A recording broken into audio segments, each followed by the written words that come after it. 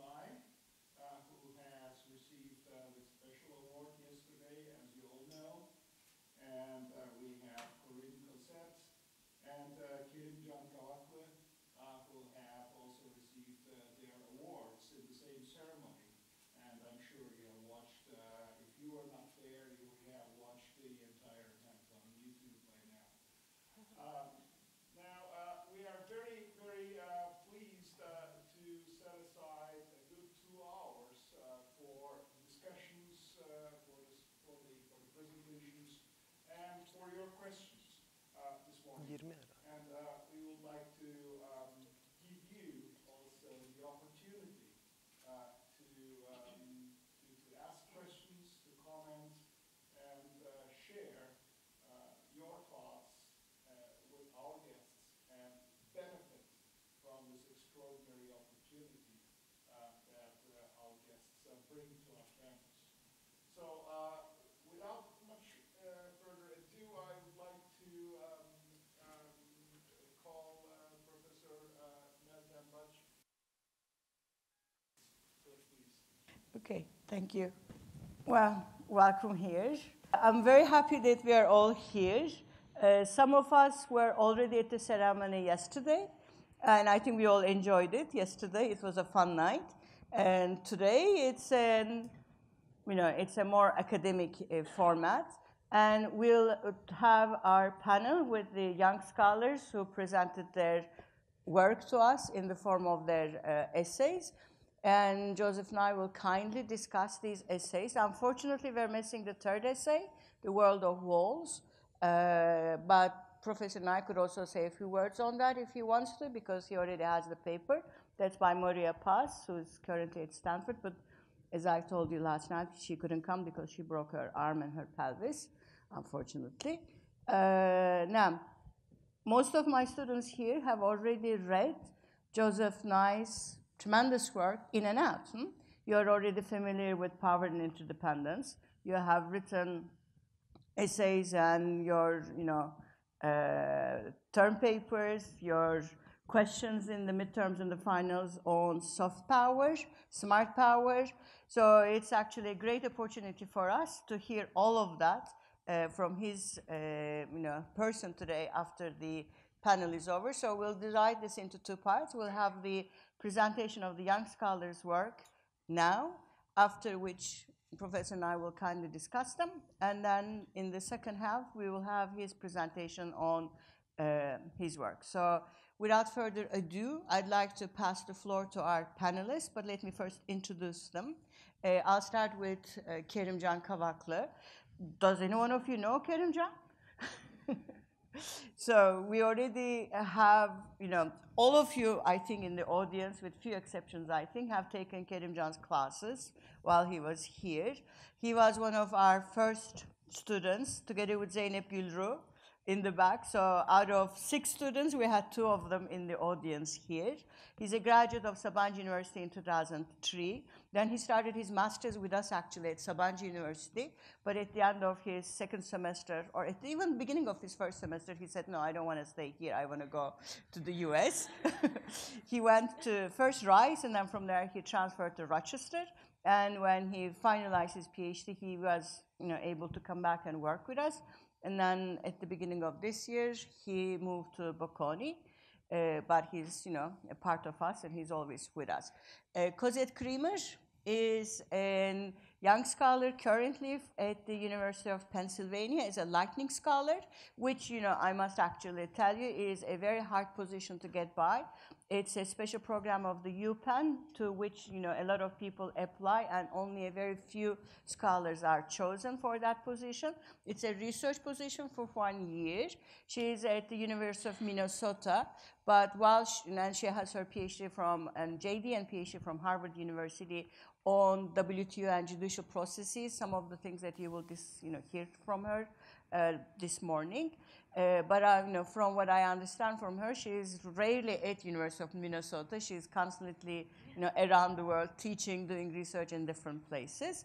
And our third guest, of course, is Joseph Nye, who is a former dean of the Kennedy School of Government and professor at Harvard University still, And he's, he has extensively worked on global governance, international relations, interdependence.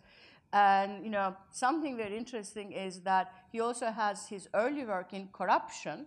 So we found that, there were these commonalities that even, economists and Joseph Nye's work had significant overlaps with the area of corruption. So I'll first give the floor to, if you don't mind, to Kerimcan to present his paper, Does China, the Rise of China, have an impact on international regimes? Evidence from human anti-trafficking. So, Kerimcan, 15 minutes.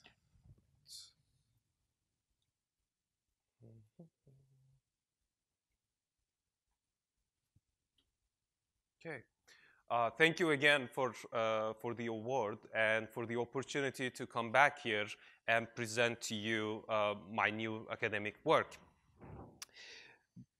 This paper is an intersection of two research agendas that I pursue. On the one hand, international politics, the ways that countries use their power to compel each other toward different behaviors, and human rights. So the main research question that I'm studying here is, what is the impact of great power rivalry, or at least competition, on international cooperation? This is an important topic. Well, it has historically been very important, but in the current era, it has regained its importance. After the Cold War ended, many people thought that the US was the predominant power, was going to be the predominant power for a very long time. It was in financial terms, economic terms, military terms, much more powerful than any of its competitors. So we felt that we were living in a unipolar area, in a unipolar era. However, in recent decades, in recent years, this has changed. China has emerged as a major power, as a major competitor to the US, and many people are now trying to understand how this change is going to affect international politics. Most of the research on this topic is about the possibility of war. Historically, when two great powers coexist, or one of them is rising, we see that the probability of conflict and war between them also increases. What has been researched relatively less, is how this rivalry, this competition affects international cooperation. So this is the bigger topic that this paper addresses. To give you a sense of what I'm trying to do here is, we can think of the international arena as made up of different types of actors. Of course, all states are sovereign. However, they greatly differ in terms of the capabilities that they have. So in this graph, what I wanted to show you is the differentiation between great powers, which are very few, and the small powers, which are many. So most of the research that I mentioned a minute ago is about the relationship between great powers, so whether they are able to cooperate with each other. And there the research is quite clear. There are very good reasons to believe that if two great powers are competing, if two major powers are competing, their their ability to cooperate is greatly reduced. But we should also ask how their rivalry, the bilateral relationship between great powers, affects their relations, their individual relations, with the smaller powers. We actually have a good theoretical framework to structure our analysis. So we know that most global problems, things like climate change, human trafficking, or addressing civil wars, requires collective action by states. What does that mean? It means that these problems cannot be solved by any one country alone. It requires the cooperation of many states. However, this kind of cooperation participating in that cooperation is costly. For instance, if Turkey wants to participate in the regime against climate change, it needs to take certain actions, such as adapting its industries to greener technologies, or changing its regulations so that industrial production, at least in the short term, becomes costlier. If collective action is costly, then we know that states or actors in general have incentives to free ride. Every actor has this shared interest, but they would each prefer other actors in the system to bear the real cost of cooperation. So, for instance, Turkey would prefer that we deal with climate change, and so would China. However, Turkey would prefer that China pay most of the cost of adapting, whereas China would at the same time prefer that Turkey bear most of the cost. If everybody tries to free ride and push the cost on other actors, then no action is taken and cooperation simply does not take place, even though we all want the same thing. This is the problem of collective action. Great powers can help solve this problem. What they can do is they can actually intervene and make free riding, ironically, costly. So, for instance, a great power that gives a lot of financial aid to other countries can make the aid conditional on participation. So if the US gives a lot of aid to a country like Turkey and wants Turkey to change its environmental regulations, it can make this beneficial for Turkey by saying, well, if you adapt, you're going to keep getting this aid, whereas if you do not, if you try to free ride, we will cut aid, so that the changes, the incentives for Turkey, a smaller country like Turkey, changes. Now, here's where great power rivalry comes into play. When one great power tries to make its help, its support conditional, if there is an alternative great power with similar resources, the second great power can actually undermine the other's conditionality by saying, well, you don't actually have to play in this game, you don't actually have to cooperate. I am willing to offer you an alternative source of funding. So in a way, the small powers can play one great power against another to avoid the compliance and get the most out of this situation. They can avoid paying the cost of cooperation and still get the benefits. A classical example of this is during the Cold War, when we observed the rivalry between the Soviet Union and the US.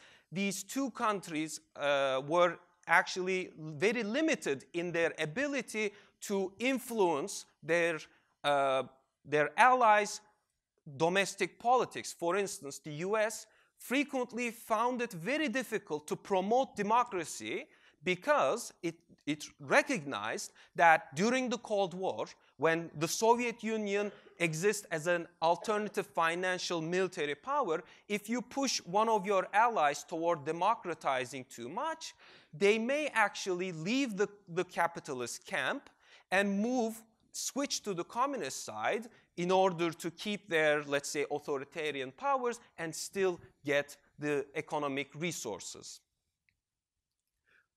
So the answer to this question, how does great power rivalry, or whether rivalry affects cooperation, is, well, it depends whether one great power undermines another's conditionality, another's ability to push for cooperation.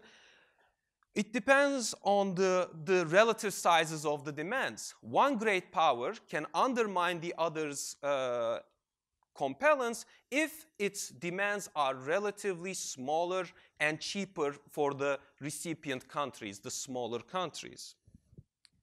So this is the theoretical framework that I'm working with in this paper. And what I want to do is I want to analyze this more specifically in a case study. And the case I'm going to do this is, what I'm going to do is I'm going to test this framework by studying closely the international anti-human trafficking regime. This is a really good case to really try to analyze these problems. First of all, it is a timely topic. Second, it actually presents a lot of these dynamics, these problems to collective action. Moreover, this is a regime, an international area of cooperation where institutions are fairly new. So the problems are old, but the attempt to create an international answer, an international institution is new, which means that we don't have to worry about old institutions continuing. This is like a new and uncontaminated case for us to study as scholars. This area, institutions in this area have emerged mostly since the early 2000s. And the final advantage of this case study is, while these institutions were being born, we also observed the rise of China as an economic power and a financial power and a diplomatic power in many countries. So we can look at this case closely to understand how China affected the development of this international regime. I have three main findings. I show that US criticism towards smaller countries in this area actually was quite effective. It played a big role in international cooperation. It compelled countries to improve their policies. It compelled them to combat human trafficking more effectively. I also show that this criticism by the US, or these efforts, were more effective, they were stronger when the US was able to merge its criticism, its reputational power, with its financial or material power, so its economic power. Lastly, to go back to the main issue I'm interested in, I also look at whether these efforts by the US were less effective, or the effectiveness was weaker in countries where China had greater influence. And I find no evidence of that. So that is why I think the paper in general has this more optimistic message, which says that even in a period of increasing great power competition, these great powers can separately address important international problems and compel small states to improve their policies. And these great powers can do that without necessarily undermining each other's efforts.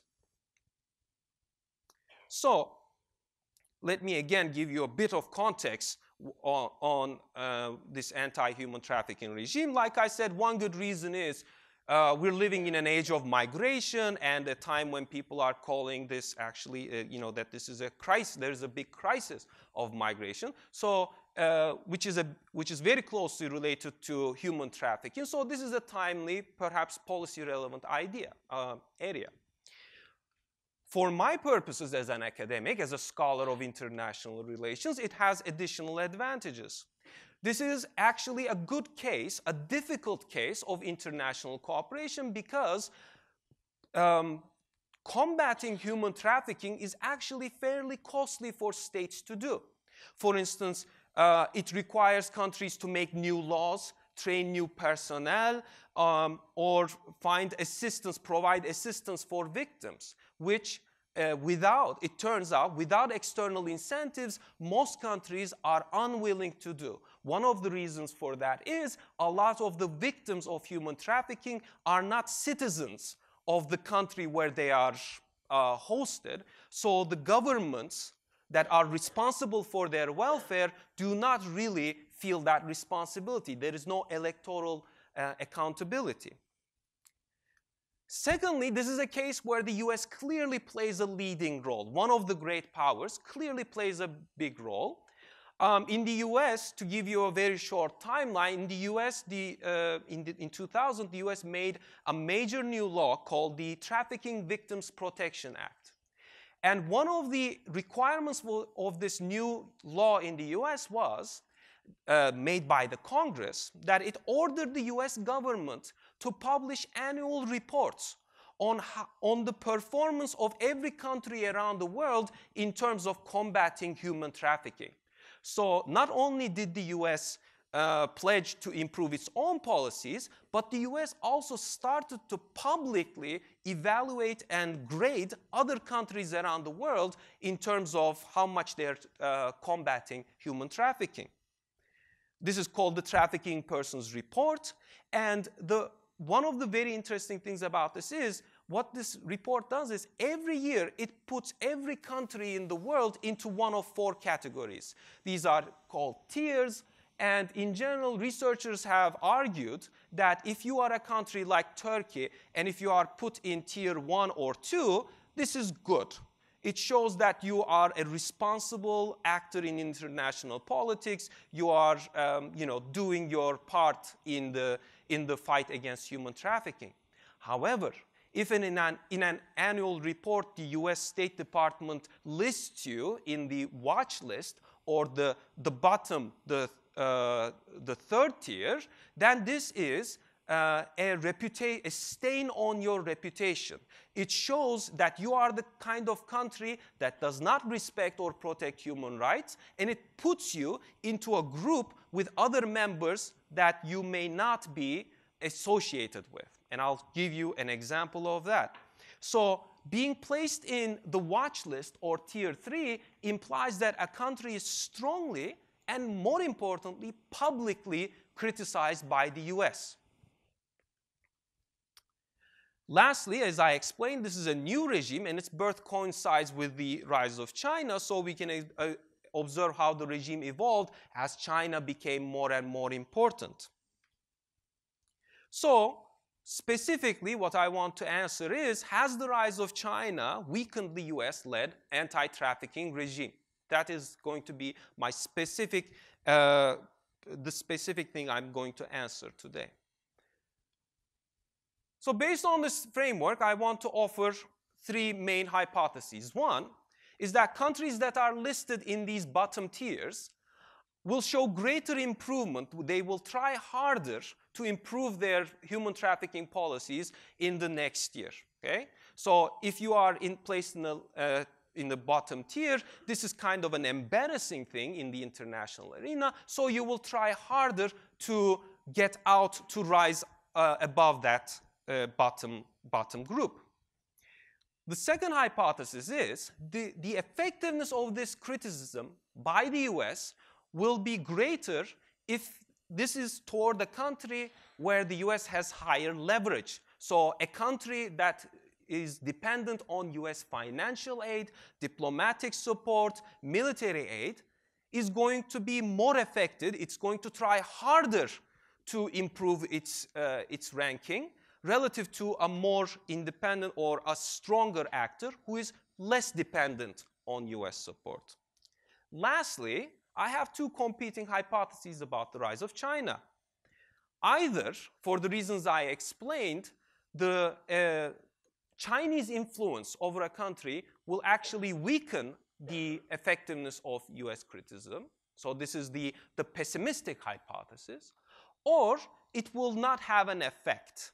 Okay? And I go into why you would actually, under certain circumstances, not really expect these 2 powers to interfere with each other. So how do I do that? Before I get into the quantitative side, let me use the case of Turkey to illustrate some of these ideas. Turkey is actually a very interesting case in this case study. What has happened to Turkey is between 2001 and 2005, Turkey was first in the very bottom category, tier 3, then it rose to the watch list, and only after 2005, Turkey was actually promoted to the 2nd tier. Okay? So for the first 4 years, between 2001 and 2005, Turkey was in that, let's say, embarrassing that category, but since then, Turkey has been in a more acceptable position. Turkey has never been in the 1st tier, but it has actually made it to the 2nd one. Okay? So I use in this paper a bunch of different kinds of evidence. And one of the things I show is that in the case of Turkey, we can pretty confidently say that US criticism played a big role and compelled Turkey to improve its policies. For instance, evidence shows that both governmental and non-governmental actors are very aware, I mean, not you and me, not the normal citizens, but the people who are, for instance, NGOs or journalists or government officials are very much aware of the Trafficking in Persons report and Turkey's ranking in it. For instance, in 2003, one of the years when Turkey was in the bottom category, the Turkish Interior Minister, Abdülkadir Aksu, gave a speech to newspapers where he bitterly complained about Turkey's ranking. He said that Turkey's ranking in Tier 3 is unfair, it overlooks Turkey's efforts, and moreover, this is important. He said that the fact that Turkey's name has been mentioned with countries that have failed to reach minimum standards shows that its developments have gone unnoticed. So what do we understand from this quote? Here the Turkish Interior Minister tells us that Turkey is not only, the importance of this ranking is not only about showing what Turkey is doing, but Turkey also cares about what other countries are in its category. So what other countries are being compared or shown similar to Turkey. And if you are in Tier 3 with many other very authoritarian countries, this is embarrassing for a country like Turkey, which sees itself, somewhere in a developed area, close to Europe and so on. So this is one piece of evidence. The second one, I think, is even more interesting. As you may know, most diplomatic correspondence is, in fact, confidential. Usually for 50 years, we don't know what the headquarters, the capital of a country and its diplomats say to each other, with one exception. A few years ago, a number of hackers were able to hack into the US State Department, the US government, and download and make public millions of correspondence between US diplomats around the world and Washington. So we know what the US diplomats said, what kind of diplomatic relations they had, what they reported, including reports from Ankara and Istanbul. So if you go to the WikiLeaks and read reports from American diplomats in Turkey, they actually tell people in Washington their conversations with Turkish officials about this very issue. For instance, there is this one cable that I cite in the paper where a high-ranking Turkish official comes to the US Embassy and discusses how Turkey can improve its ranking in the report. And he asks precisely which benchmarks are used in the report. So he doesn't simply ask, what would you like us to do? But he says, we want a better score. What do we need to do to get a better score next year? And on top of that, he complains, this Turkish official, it is frustrating to make these reforms and implement policies, only be told later that they are not sufficient. So this quote shows you, again, that Turkey Turkey has improved its policies, but not only in the name of humanism, not only in the name of altruism, but Turkey did this with a specific diplomatic goal of earning a higher ranking, a better ranking, and escaping that embarrassing bottom tier. Okay? We also see from these documents that US used its financial leverage over Turkey to compel these better policies. We know that they told journalists that without reforms, Turkey's financial aid might be cut. We know that they told directly to Turkish diplomats that if Turkey doesn't maintain its reforms, sanctions might be considered. Okay? So this shows you that this mechanism of criticism is not only about reputation, it's not only about what is being said on the newspaper, but it can in fact have financial material consequences for the country. Finally, In the case of Turkey, I find no evidence that China has played a role. So Turkey is one of those places where China has become more visible and more important over the years, but at least in my research, I do not see China playing a role. And of course, this doesn't mean that, you know, I cannot confidently know that it didn't play any role, but given all this varied evidence, we would think that if China was a factor, that if Turkish government thought, oh, maybe we should, you know, maybe we should abandon the US or, you know, get less from US and instead move over to China as an alternative source, well, this does not seem to have happened. Okay, but this is only a case study, okay? So it could be that I'm missing some things, maybe this is not a generalizable case. So what I do in the main part of the paper is to actually conduct a statistical analysis. The unit of analysis is country year. So I have data for many countries over the period between 2000 and 2014. My dependent variable is this measure that was created by a number of German scholars at Groningen. It's called the Anti-Trafficking Policy Index. It measures how good a country's policies in this area are. It varies between 0 and 15. And I use this OLS estimator to analyze it. Now, my main explanatory variables is, one of them is this variable I already mentioned. It's a binary variable. It measures whether a country in a given year is put in the bottom 2 categories or placed in the top 2 categories. Now, the next variable is how much leverage a country has on, how much leverage the US has on a country. To test my hypotheses, I need a measure of that. And I get this from a well-known political science research, academic work, and it has 3 levels, and it's a fairly simple and common sense work. So we say that a country has, the US has low leverage over a country if that country is a major economy or a major oil exporter. So the idea is the US criticism on, let's say, Saudi Arabia or Russia is not going to be very effective because these countries either are not very dependent on the US, or if the US threatens to cut aid or support to them, it's not credible. The US is probably not going to harm its relations with a major power, a major economic power, just because it is not protecting human rights victims. We have this medium category, which covers countries that are medium-sized economies or recipients of major US military aid. And the US has, in this analysis, is coded to have high leverage if a country fits none of these criteria. So if you're not a major economy, if you're not a major oil exporter or a US military aid recipient, then the US probably has high levels of leverage over you. So what do I find?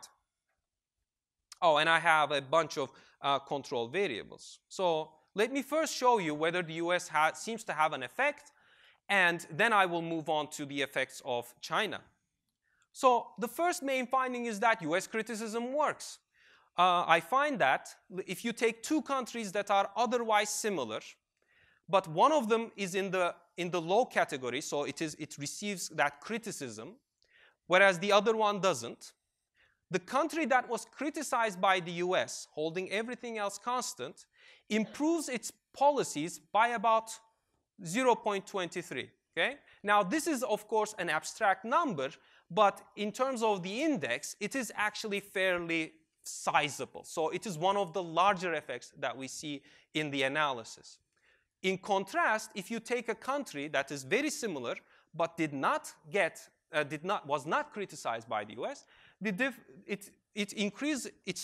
There is an on average increase, but it's only about 0.1. And the difference is what we call statistically significant, which means that it's probably not due to chance. Okay? So this is the first thing. But I argued that the effect of criticism is conditional on US leverage. So I run this other analysis where I estimate the effect of criticism for different levels of US leverage. And here you see the analysis. The important thing is there is a red line on this graph, a horizontal red line. It is the line that says represents zero effect. Okay?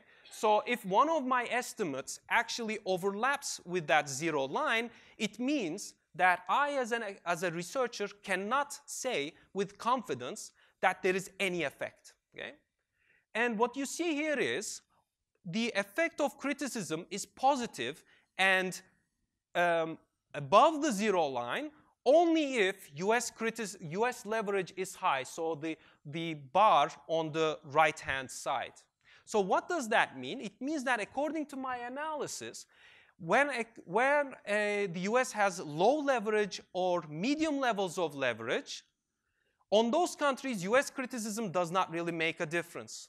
It's only where the US has high leverage, so these countries that are more dependent or vulnerable to external intervention, that this is where criticism leads to an improvement in anti-trafficking policies. Okay. So the last part of the paper is, what about Chinese influence? Well, I told you that my finding is I did not find any evidence, but how did I arrive at that conclusion? So I needed to, for this paper, create a new measure of Chinese influence. And I tried a number of different things. We don't have in the academic literature a well-known established measure of Chinese influence. So what I did is I created a number of alternative measures and tried to use them all in different variations of the analysis and see if the results are consistent. Okay? And that is the case. So my main measure actually captures China's economic influence. It's based on how much a country trades with China or how much Chinese finance a country receives. And my alternative measures, which I'm not going to show you today, but they are in the paper, are based on China's other forms of influence, such as, for instance, the Confucius Institutes that are in universities also in Turkey, and UN voting patterns. I'm going to skip this. So what I want you to do is, when you look at these graphs, I try to make it as easy to see the results as possible. What I want you to notice is that these two graphs are in fact fairly simple. In both graphs, so the one on the left shows you the estimates for countries where China has low influence.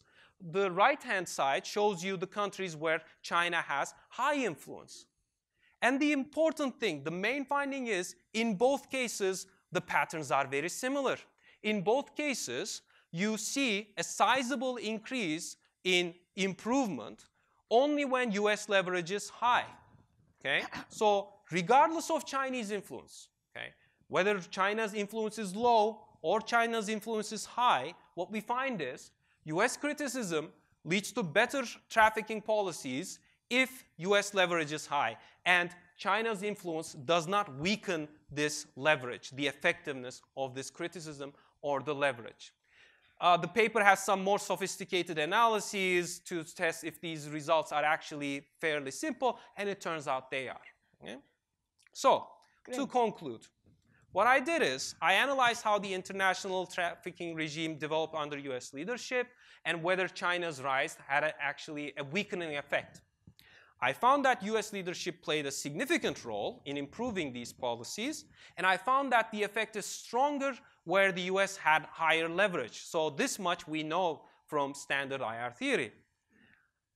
Probably most interestingly, I did not find any evidence that in this period, on this issue area, China's rise, China's emergence as an alternative source of economic and diplomatic power weakened the US's efforts to improve policies, which means that even in a period of increasing competition, these two great powers can help cooperation, international cooperation, without really interfering with each other's efforts. Thank you. Thank you, Kerimcan. Okay, just a second. Just a second. Okay, now in academic terms, 15 to 20 minutes actually turns out to be 35 minutes. Oh, sorry about And you didn't look at this way at all. While Kerimcan was talking, we actually had a group of visitors from Tevitör High School. So I'd like to welcome them as well. Welcome here. We're very happy to have you. And before I pass the floor to Cosette, let me just add one final thing. Those of you who were at yesterday's ceremony would, they already have heard this. But we were a jury of 7 people, composed of international and national scholars, and we received about 30 papers. Those papers did not come to us with their names. So for us, Cosette's paper is number 17, Kerimcan is number 16, and Moira is number 10. And when we read the 30 papers, the Public Relations Office only gave us the names of the 3 papers that we have chosen, and we don't know who the others are. So it's, in this case, it's not double blind, it's 7 times blind. 7 blind people read the papers. So we only knew who the people were, who the recipients were, after we picked the papers. And I'll turn the floor to Cosette for her presentation on the judicial responsiveness of the WTO. And let's say 20 minutes tops. So thank you. Thank you for selecting my essay.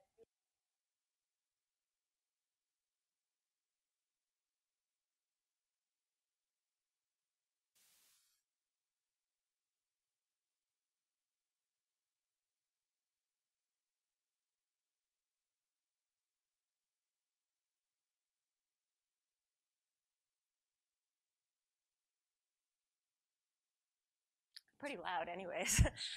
A big part of my research focuses on a specific set of legal institutions that exist at the global level, and that's international courts or international judicial or quasi-judicial bodies. And I try to explain and understand the politics that really underpin or underlie how these legal institutions behave, how they make their rulings.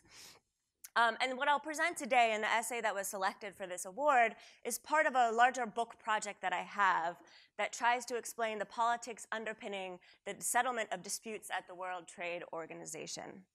I'm only going to, within this talk, focus on developing the theoretical argument of the book project and the paper, and then a really small part of the empirical analysis contained within the paper. So I'll try to stick to my 15, 20 minutes. Okay. So as many of you know, anyone who reads the newspapers knows, one of the pinnacle institutions of the post-war liberal order is facing an existential crisis. And this is a phrase that's been tossed around to explain what's facing the international trade order, the global trade order right now. The multilateral trading system that was established by the General Agreement on Tariffs and Trade following the end of the Second World War, and then replaced in 1995 by the World Trade Organization, is really under strain on a number of fronts. For the first time in history, last December in Buenos Aires, Argentina, the G20 countries that met there issued a communique that publicly recognized that the multilateral trading system was falling short, that was really failing to live up to its objectives, to its goals, and that the World Trade Organization in particular was in need of reform. One dimension of this global trade crisis concerns what's called the WTO's dispute settlement system. This is often, the dispute settlement system of the World Trade Organization is often referred to as the jewel in the crown of that body, of that organization. And this is a system, right, that's set up to basically do, what its name says, settle disputes, trade conflicts between countries. And it has settled a vast number of trade disputes or conflicts between countries since it was established, and effectively prevented trade conflicts from escalating into other types or other forms of conflicts.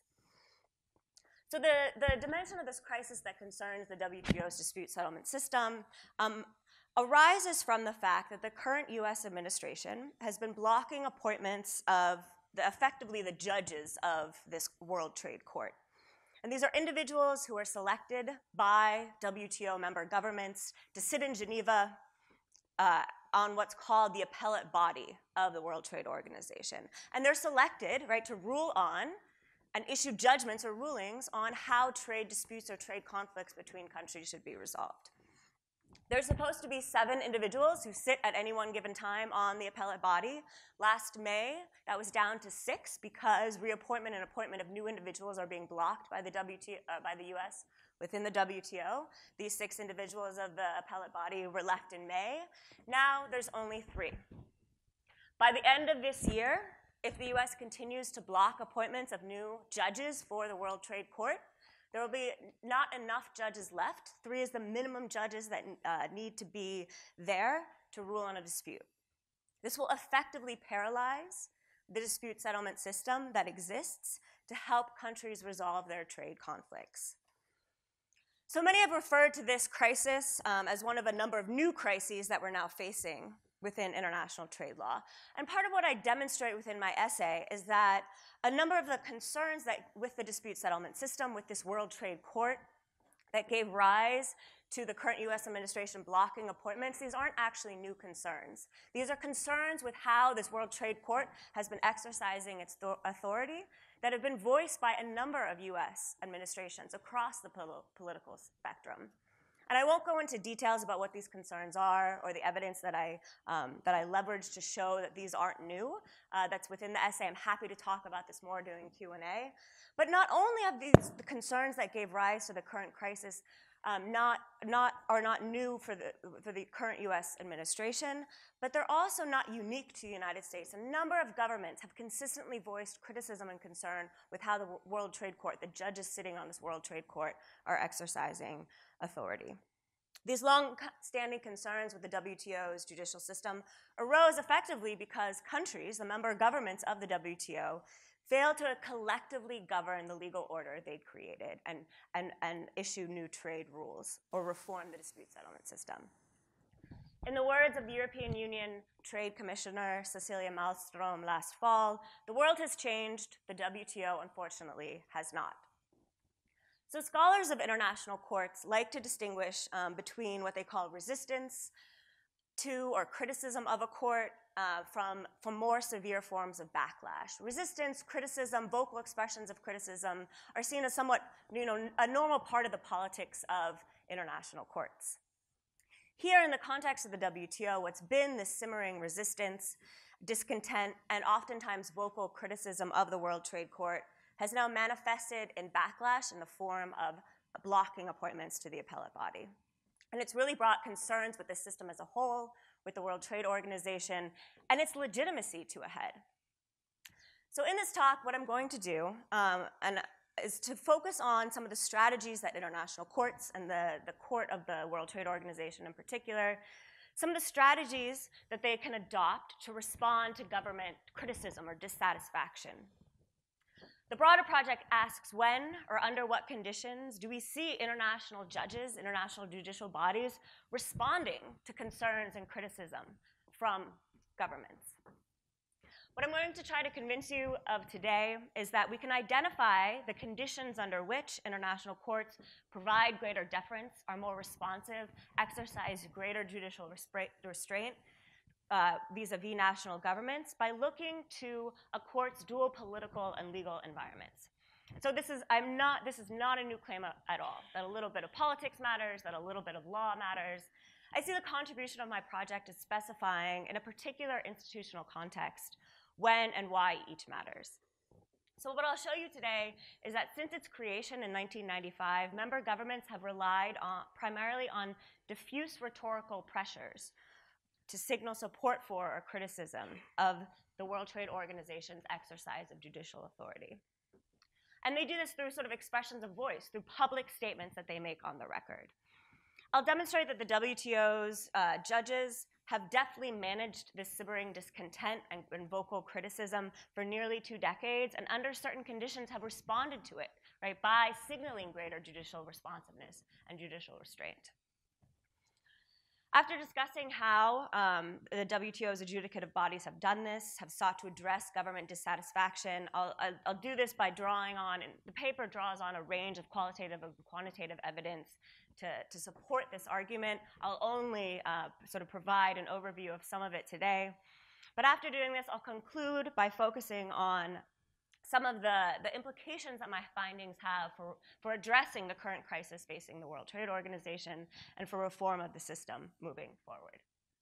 Okay, so before I get into my argument, let me tell you a little bit about how disputes work within the WTO.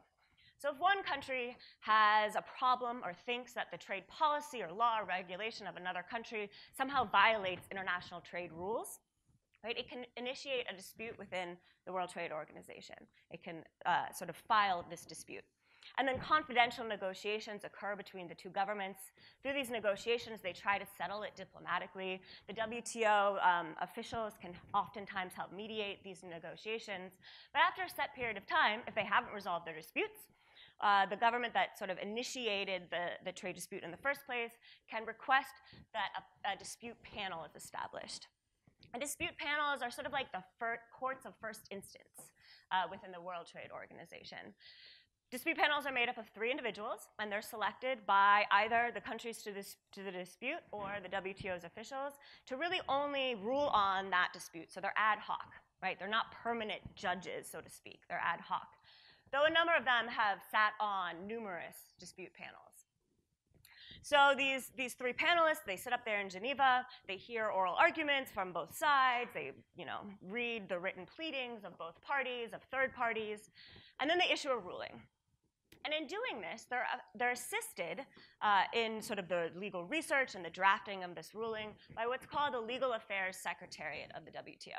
And these are basically like the civil servants of the World Trade Organization. They're career lawyers who've been in Geneva, since the WTO's inception for a large number of them. And they're really experts in WTO law and rules and how this dispute settlement process works. And they oftentimes, at the panel level at least, really facilitate the writing of the rulings. So these dispute panels then issue a ruling and say, okay, these aspects of your trade laws, they violate WTO rules. These are okay, though. You can keep these in place. And if either party isn't satisfied with the ruling, they can appeal to sort of the court of second instance within the WTO, what's called the appellate body. And this is the part of the system that's really facing pressure and crisis right now. And similarly to the panels, the appellate body is assisted in its tasks of doing the legal research and the drafting of these rulings by a separate appellate body secretariat. And again, these, like the Legal Affairs Secretariat, these are civil servants of the organization. So another big function of the Secretariat of the World Trade Organization is to also help member governments. So member governments of the World Trade Organization are sort of tasked with administering the dispute settlement system. And so there's a political body made up of every single member country of the WTO called the Dispute Settlement Body, or the DSB. I know it's confusing, there's a lot of acronyms. But the DSB is the member governments themselves. It's political bodies. They're the ones who approve the rulings, the reports. They're the ones who establish the panels. And they meet on a monthly basis for about, usually it's typically a one-day session. And they issue statements about their views on the rulings, whether they thought that they were good rulings, whether they thought that the appellate body was overstepping its authority, engaging in judicial activism. And within the DSB, within this political body, the Legal Affairs Secretariat is sitting there taking notes, transcribing all the statements, as well as the Appellate Body Secretariat. And they're listening to what the member governments are saying about how the judges have been exercising their authority. So that's a really quick overview of how the dispute settlement system within the WTO works. Once the appellate body has issued its ruling, it's final. It's automatically adopted by the member governments within the DSB. They can sort of stand up and say, we completely disagree with what the appellate body did in this case, and they often do. And the secretariat are listening, right, to what's being said and transmitting that information back to the judges and the panelists themselves. So my argument, in brief, is that governments, instead of formally trying to control or influence the judges of the World Trade Organization, primarily rely on more informal mechanisms of influence. They use these expressions of voice, standing up within the dispute settlement body and issuing these public statements criticizing or providing support for the rulings themselves, as a way of trying to informally influence or signal their dissatisfaction for or support for, their dissatisfaction with or support for the court's exercise of authority. And governments use these statements made on the record to do so. And this step of the argument was supported with interviews that I conducted with a representative sample of WTO member state delegates in Geneva. One government representative of a relatively large country that has been involved in a large number of disputes stated that despite what the black letter lawyers think, there's a political organization here. This isn't just a rule of law court. It's a political organization as well. And member control is occurring, not in some sort of formal way, but through DSB meetings and through the statements that governments are making within the dispute settlement body.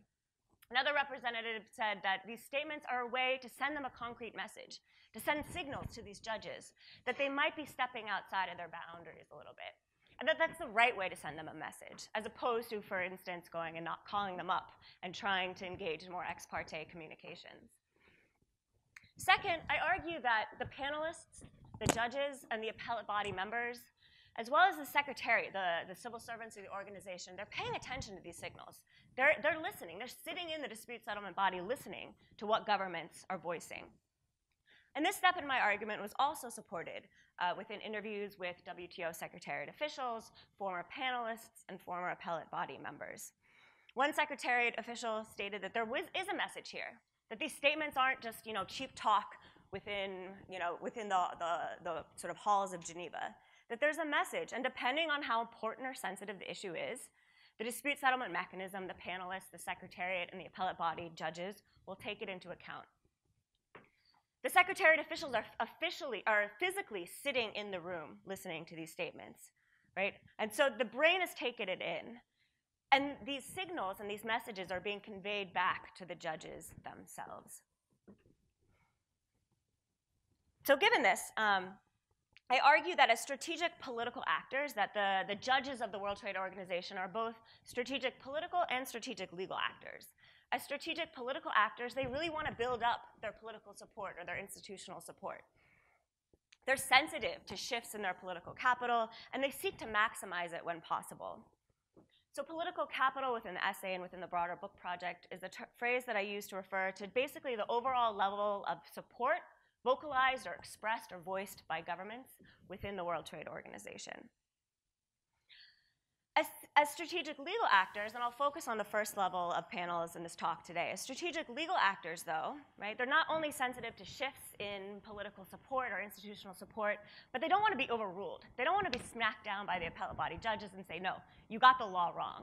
So they also pay attention to what the sort of Court of Appeals case law is. They don't want to be overruled. That ruins a reputation in specific ways.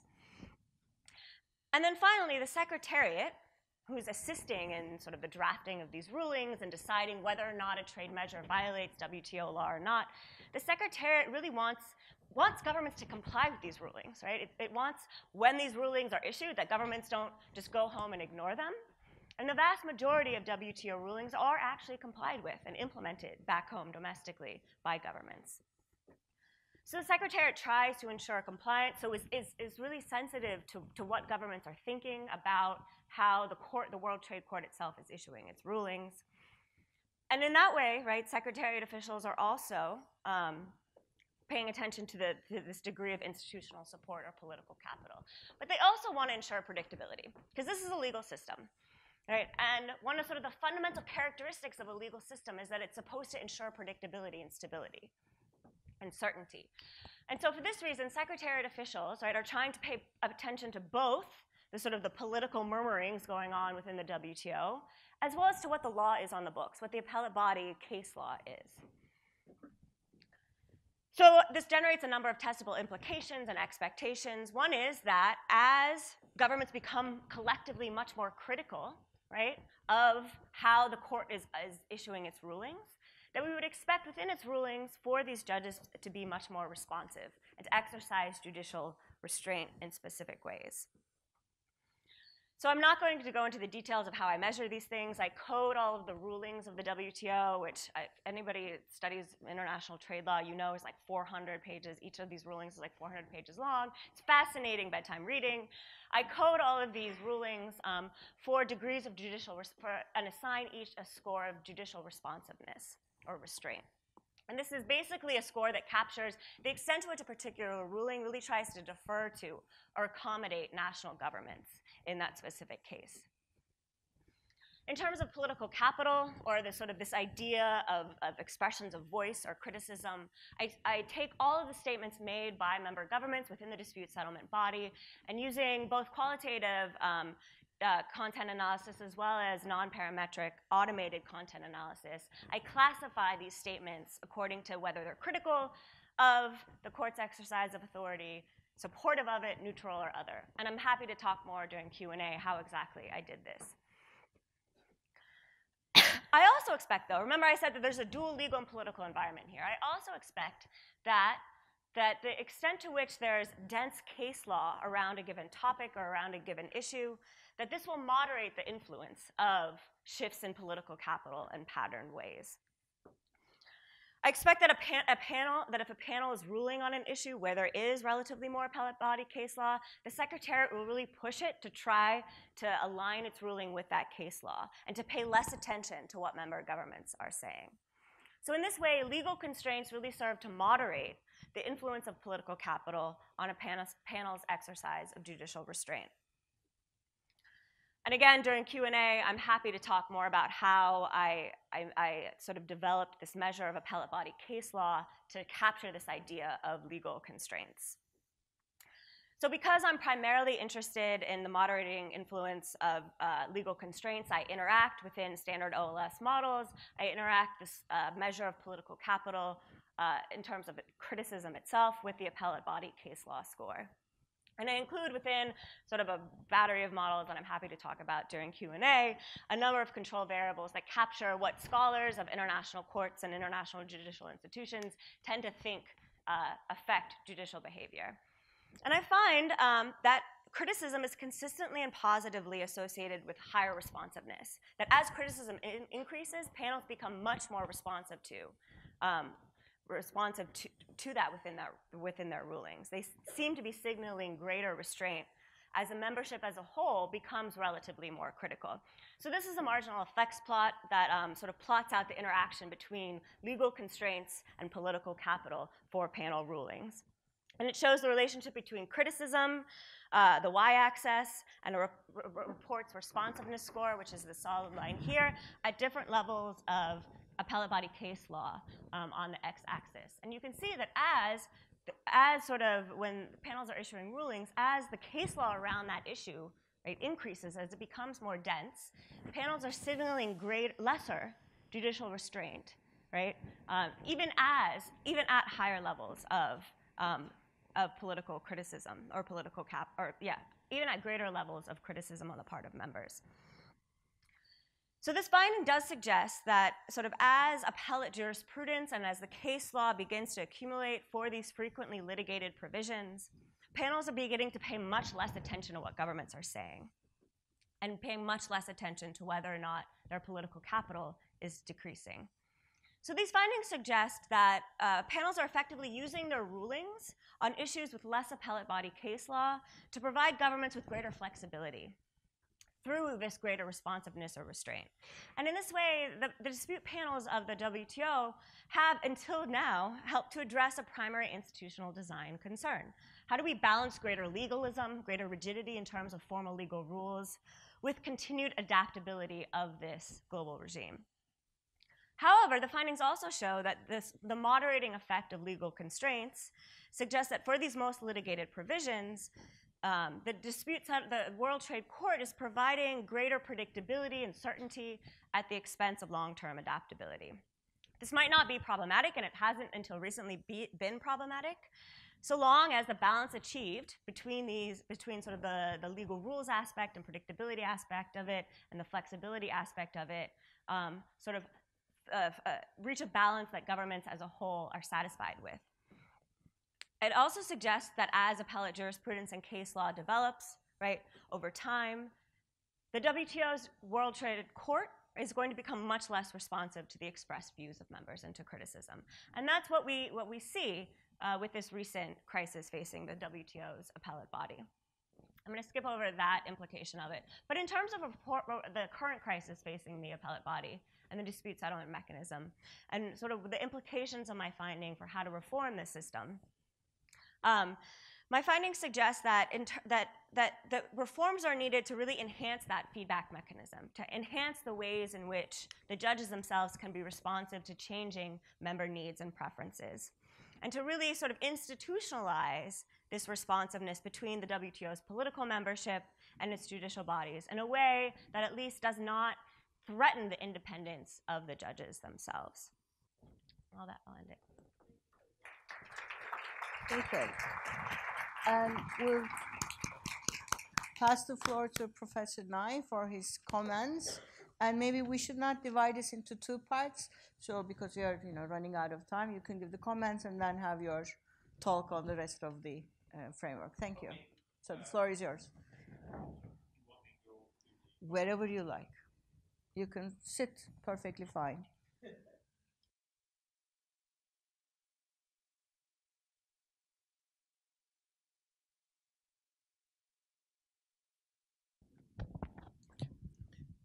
Okay, good. Let me say congratulations to both of the authors for really fine papers. These are first rate, and when I read them, I also didn't have the names, but I did say to my wife and to myself, this is really excellent work. So it's nice to see the faces and people who go with the anonymous papers, which deserved the prizes they received. Let me just say a word or two about the significance of the papers rather than getting into the detailed criticisms. About a year ago, I was at the International Studies Association meetings, as I believe you were too, Milton, and I was listening to my friend John Mearsheimer, noted realist, who gave a obiter dictum, or a ex cathedra statement, saying that the liberal international order is over, and it's over because every normative order in world politics depends on great powers. And the difference today is that there are three great powers, in Mearsheimer's telling, the US, China, and Russia. And two out of the three great powers are illiberal. Therefore, the liberal international order is over. I found this quite inadequate reasoning. And it's not that I'm opposed to realism. I think we often get too hung up on these labels when we study international politics. In fact, I have taken to calling myself a liberal realist, just so people don't pigeonhole thoughts one way or the other. Realism is the right place to start, which says there is no international government, therefore states are reliant upon their own resources for self-defense. And that's a very good place to start for a lot of issues that relate to survival.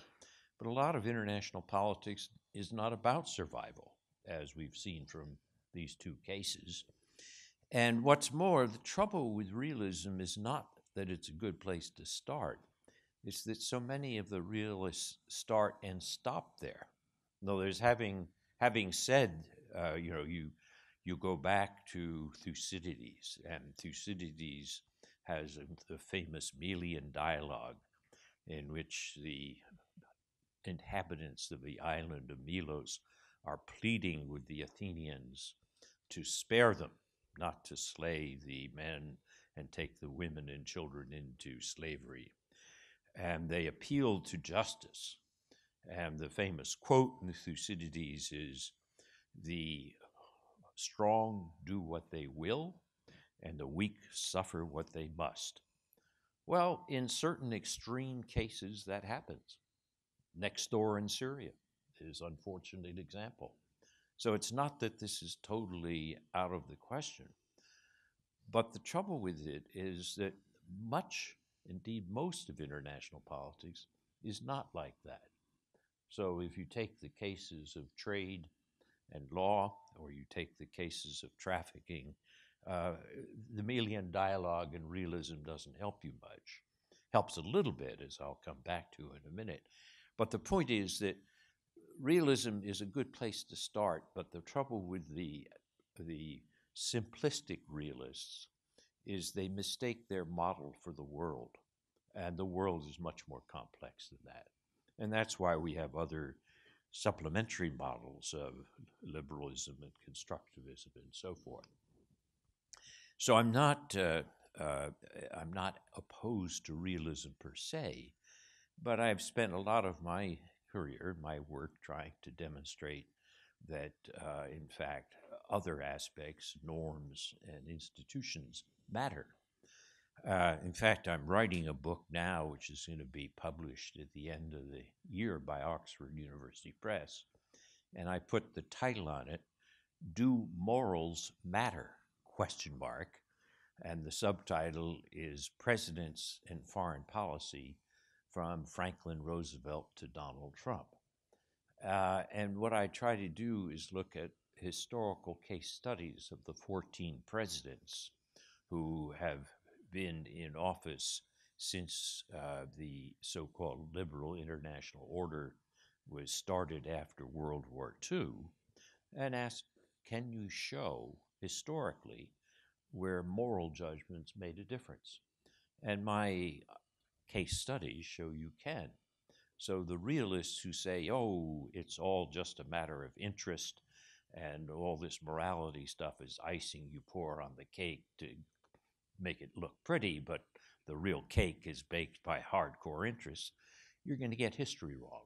And when the book is published, I hope I'll be able to demonstrate that with case studies. But in any case, that will explain to you why I was so pleased by reading Kerem Kavakli's paper, because basically he says the opposite of Mearsheimer, which of course is what I would say. So when he says, my findings give reason for optimism about the future of global governance, they indicate that unless great power rivalry between China and the U.S. escalates into a zero-sum competition, the two great powers can coexist and make independent contributions to global governance. That's a very, very important conclusion. So the significance of this paper deals with something which is going to determine the kind of world we live in. So I hope his paper is correct. And if I look at, I also like the fact, if you go to page 3 of the paper, where he says, my most novel finding is a combination of two types of influence. Countries are influenced by ideational as well as material incentives. In other words, it's not just that the Americans twisted arms by threatening to cut off aid, though they did, and he shows that, but also the ideas mattered, that the persuasion about ideas mattered. So it takes both, if you want, hard and soft power, and they both are part of creating this. Now, I think what I would say is, summarizing that, relating it back to theories of international relationship, is that all three theories that we teach, these big theories, realism, liberalism, constructivism, all three are relevant. The question is to know how relevant in what circumstances. And that's why good empirical work like this is so important. Because it's not, all realism or all constructivism. You want to understand how and under what conditions. And that's an empirical job. And this paper is a very good example of how one should approach this.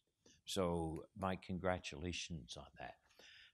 I have similar high praise for Cosette's Creamer's paper. When she talks about political capital and courts, there's a larger question of politics and courts. Indeed, I suspect that people living in Turkey today would be acutely aware of this. But let me take an American example, since I don't know enough about Turkey. In the history of the United States, there was a famous judge in the early days named John Marshall. And John Marshall decided that the Supreme Court of the United States would have the right to overrule the legislature and the executive if he felt that a case went against the Constitution. That's not written that way in the U.S. Constitution, but Marshall, interpreting the Constitution that way, set a tremendously important precedent. And that's why the Supreme Court has had such a powerful role in American politics. But even with the Supreme Court in the United States, you have to realize that it's a matter of degree. They're not totally divorced from politics. And for example, in, I think it was 1830, though Cosette can correct me on the date on this, John Marshall came down with a decision about an action that President Andrew Jackson had taken against the Cherokee Indian tribe.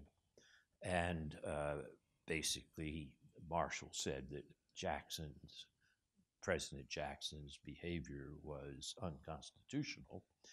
And President Jackson said, John Marshall has his decision, now let him enforce it. In other words, the executive branch still has the power of enforcement. And so even when you have a strong court and a strong judge like Marshall, you still have to think about the fact that executives have the power of coercion. And if you look at the United States Supreme Court today, it's interesting to notice that the Chief Justice, John Roberts, who is noted as a very conservative justice, has moved slightly to the center as the court as a whole has moved somewhat to the right. And his concern, for example, when he voted with the more liberal members of the court to support Obamacare, when it came before the Supreme Court, was to preserve the legitimacy of the court, which goes to Cosette's point about the political capital of the court. Now, I give you this example from domestic politics of a country which has a very powerful tradition of law and courts to illustrate that when you then take that to international politics, as Cosette has done with this interesting case of the WTO, you're in a much more difficult situation of trying to understand the relationship of politics and courts, or politics and adjudication. As she properly says in her paper, in the WTO, the dispute settlement mechanism is the crown jewel. If you compare the World Trade Organization with its predecessor, the General Agreement on Tariffs and Trade, the General Agreement on Tariffs and Trade was quite limited.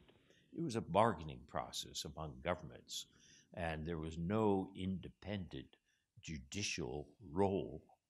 And the WTO added this, a particular crown jewel, and it was an interesting step forward in international politics in what many people have called the legalization of international politics, or intruding law into more and more international politics. Some people, many liberals, applaud that we'd like to see an international politics governed by law. Others say, look, that's not the way the world is. States are sovereign, and they're not going to give up the degree of authority to an international body, which this implies. What I found particularly interesting in her paper was that for 2 decades, the judges, by anticipating some of these problems, we're able to smooth over the questions.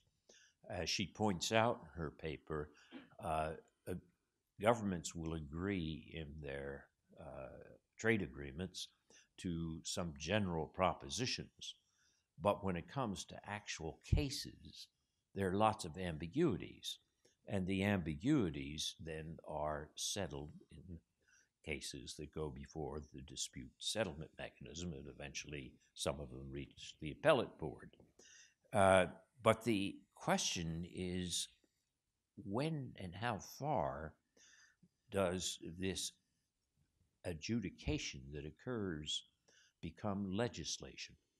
And the complaint by many of the sovereign states is, look, you've come down with a judicial ruling, but that's not what I agreed to when I signed this trade agreement. This is no longer adjudication. This is legislation by judges, and therefore I don't accept it. And in the past 2 decades, as she shows so nicely in her paper, the judges were able to smooth this over. But even before Donald Trump, there was a problem beginning to arise about whether the appellate body or the judicial procedures as a whole were doing too much legislation. And then enter Donald Trump, and you have that wonderful picture she showed of the empty chairs. Well, Trump is basically emptying the chairs on purpose. And it's partly Trump, but it's also Trump's special trade representative, Lighthizer, who is a trade lawyer. Trump doesn't understand or know much about trade. Lighthizer does. He's a very skilled and practiced trade lawyer. And Lighthizer would say, and has told Trump, this body has gotten out of control. They're legislating and committing us to things which we never agreed to. And that's not what we thought we were getting into. And that then explains those empty chairs that we saw. It's a deliberate strategy, as she says in the paper, to starve the organization so they can no longer play this role. Now, there is a potential solution to this, which she describes near the end of her paper, on page 31 and 32, in which she says, if you reinvigorate the political oversight, that's central to the overdue institutional rebalancing. It requires further clarification and guidance from the membership as a whole on the mandate and approach to adjudication. This could be accomplished through the formal amendment of dispute settlement rules or an authoritative interpretation, particularly of those provisions that outline the DSM's mandate. In the long term, this will be necessary, but it likely will not occur in the near term without resort to voting. Now, that means that we're in a situation of a great unpredictability. You can imagine a solution to this problem, but you don't know how Donald Trump will respond to it. And Trump is an extremely unpredictable political actor. We've never had a president who's quite as unpredictable as he is. A very different type of man. He's a president who came into office. The first job in politics he ever held was as president. And he reached it at age 72 with absolutely no experience in international politics. And yet there he is. So how will Trump respond? Is this a bargaining ploy in which after certain adjustments are made, he will start to fill some of those empty chairs? Or will he say, no, I just as soon wreck the institution? And frankly, at this stage, I don't know how to predict how that will turn out. And that should be a reminder to us that when we get too enamored of our ability in international relations theory and social science to make predictions, there always are surprises in history. And the surprises often can come down to the idiosyncrasies of individuals. unlike a nice physics laboratory, where, barring the uncertainty principles that go along with quantum physics, nonetheless, we have a pretty good idea of how the atoms are going to behave. But when we deal with humans in political relationships, particularly at the level of international states, frankly, we don't know how these individuals are always going to behave. So the paper is a very nice exploration of the problem of political capital and courts as applied internationally, but it comes out properly with a great uncertainty. So both of these papers are really first-rate jobs of social science, and they've taken us about as far as we can go, and now we have to maybe say our prayers or say inshallah. Yep. So those would be my comments and congratulations on the papers. Now, did you want me to say something about the liberal international order more generally? Let me, I don't want to say too much or take too long because people's patience will be exhausted. But if we think about what is happening to the liberal international order, which both of these papers properly raise questions about, I would argue that one is a little bit more optimistic than the other. That doesn't mean one is wrong or the other is right. It just, they are both good papers. They could lead one to different directions. But we ought to understand, what do we mean by international order? International order can mean the distribution of power in a system, but it also can mean the normative framework of a system. And I'm taking it in that second sense. Henry Kissinger, in his book on international order, says we have to realize there has never been a global world order, ever. People say, oh, well, after 1945, you have the American hegemony and American international order. Well, you know, American hegemony was never hegemony in the sense of being able to control everything. And it, even then, it was at best a half hegemony.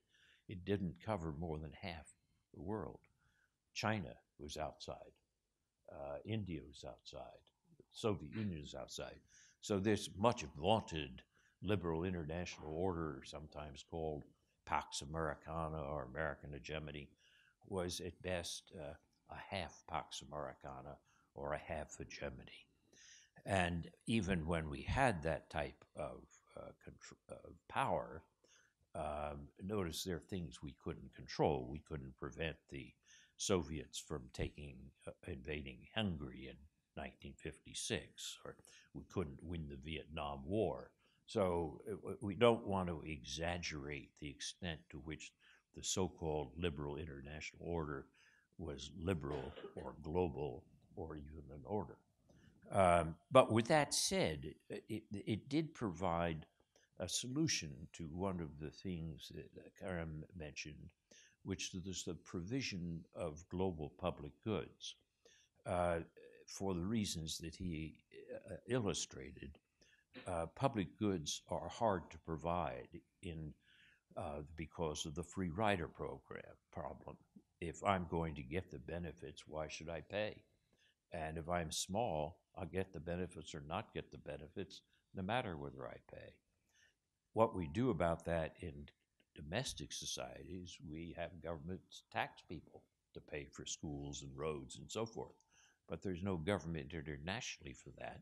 So the question is, how do you get provision of global public goods? And the answer has been that large powers, which are large enough that they can see whether if they put money into a global public good, they can see the benefits, and if they don't put money into it, they'll feel the absence. That much of the extent to which you have global public goods, it's provided by large powers. People often say in the 19th century, Britain provided freedom of the seas It provided a degree of open international trade and a degree of monetary stability based on a gold standard centered on the finance center of London. These were good for Britain. That's why Britain did it. It wasn't out of charity. But they also were good for many other countries. In that sense, they became global public goods. And basically, what happened after Britain was terribly weakened by World War I, it no longer was able to provide global public goods. It couldn't afford it. And the Americans had become the world's largest economy in 1900, but they were still living in a world in which they thought like a small country or thought like an isolated country, and they failed to step in to help provide global public goods in the 20s and 30s. And the net result was that you had nobody providing global public goods, and you had a decade of deep depression, of genocide, and prelude to World War II. So that in 1945, people like Franklin Roosevelt and Harry Truman and the people who advised them said, we can no longer pretend that we can escape through isolation in the Western Hemisphere. And this led to the creation of the so-called Bretton Woods institutions, the Monetary Fund, the World Bank, and so forth, the General Agreement on Tariffs and Trade, which is the predecessor of the WTO in 47, and the security dimensions in the formation of NATO in 49, the Marshall Plan for European recovery in 48, and so forth. And this did provide a degree of public goods for large parts of the world, not the whole world, but parts of the world. Now, today, many people are saying that's over. And they're saying that with the rise of China, the U.S. is in decline, and the U.S. can no longer provide these goods, so we're facing a period of chaos. Now, there are two things wrong with this assertion, though it's a very popular assertion. One is, I don't think the U.S. is in decline. And the other is, I think China may be willing to help in providing some of these global public goods. Why do I think the U.S. is not in decline? Well, if you look at American politics like right now, it is quite miserable, frankly. You could be very pessimistic about the current administration. But if you take a longer-term perspective, looking out, let's say, I don't know, a decade or 4 or 5 years, whatever you want, the U.S. has some very strong capabilities which are independent of Donald Trump.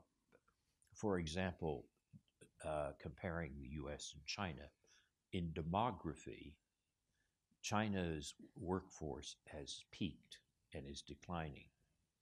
The United States is the only developed country which is going to keep its share of the world population in 2015, according to UN demographers.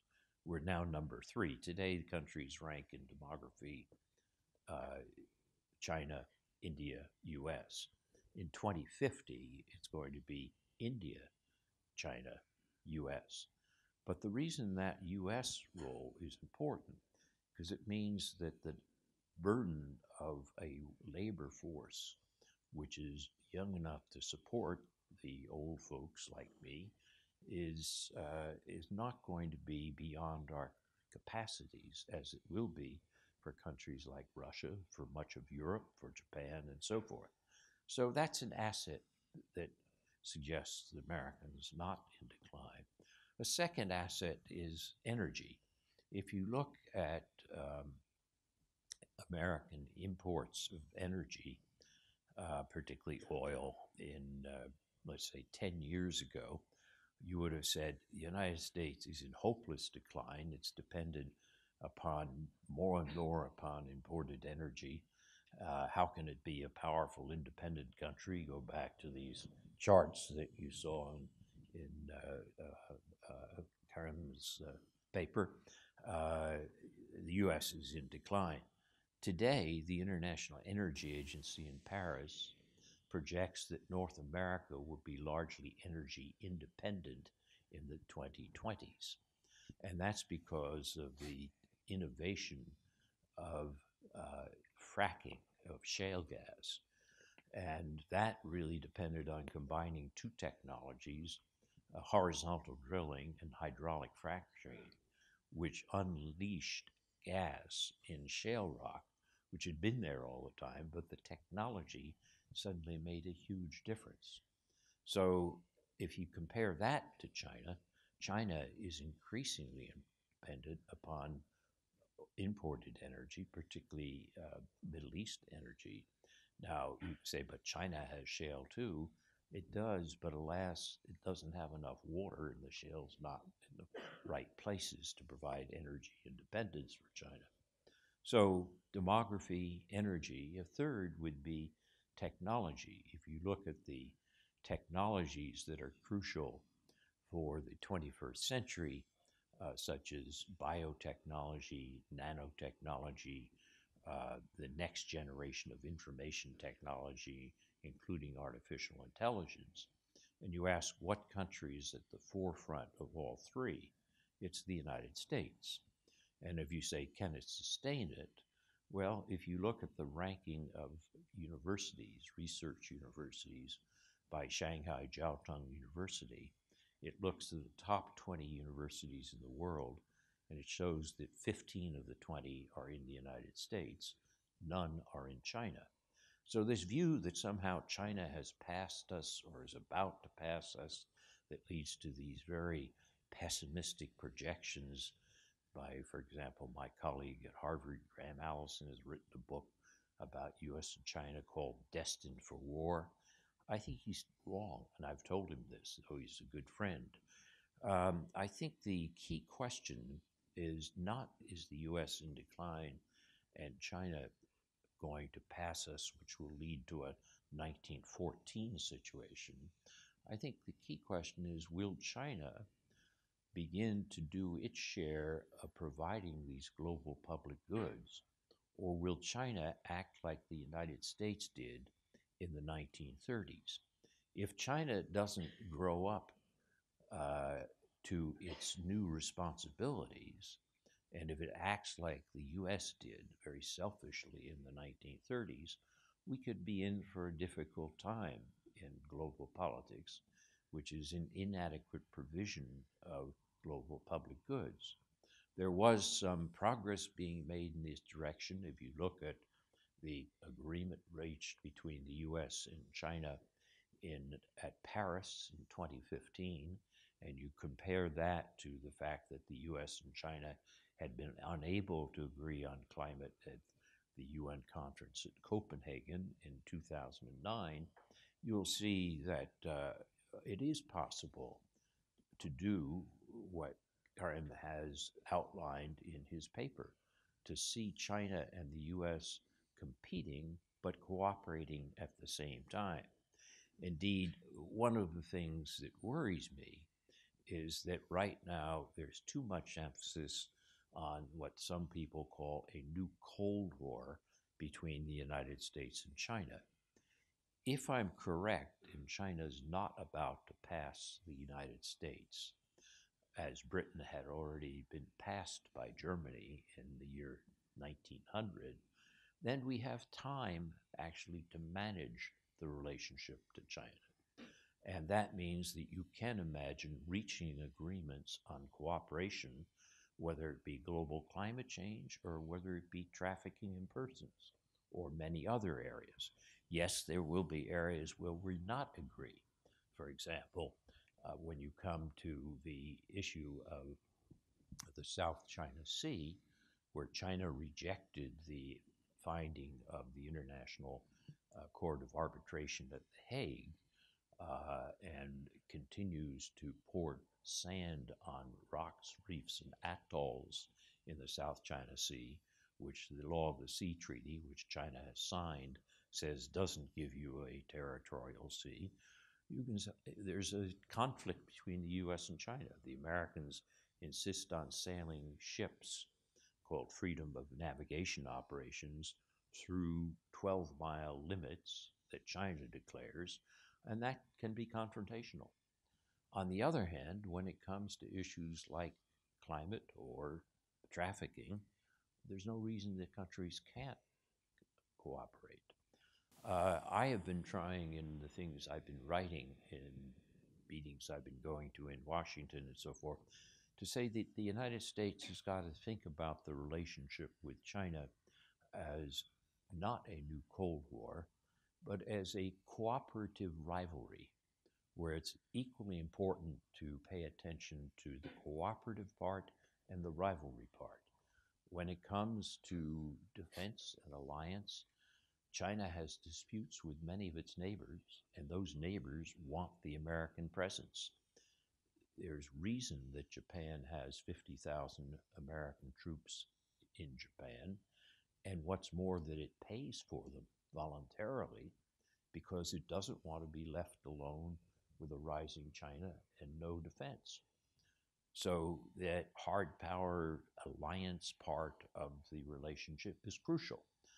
But at the same time, we and Japan and Europe, including Turkey, are going to need to cooperate if we're going to deal with climate change. Climate change is going to have a tremendous effect upon all of us over time.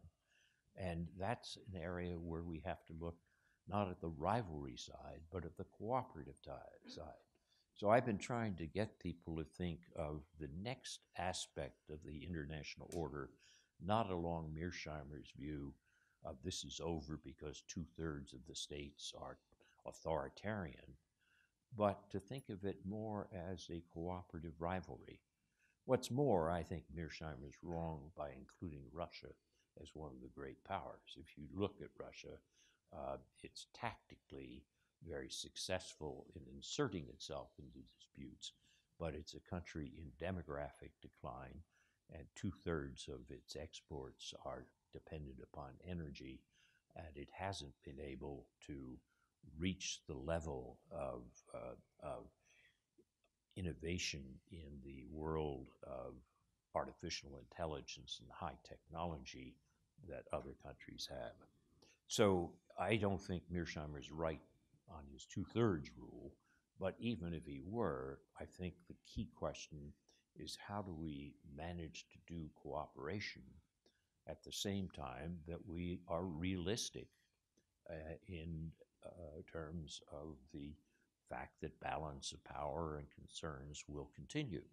So as I look forward or look ahead to what's the nature of the international order, I think it will persist for some time. I think it's going to have to change as China grows in power, but I'm particularly encouraged by these papers which say that there may be areas of cooperation. And as I've written in a recent article in the journal International Affairs, which is published by Chatham House in London, as I look ahead, I think the international order will continue. But if you ask me what's my greatest fear, I have more fear of the rise of Trump than I have of the rise of China. So let me end there.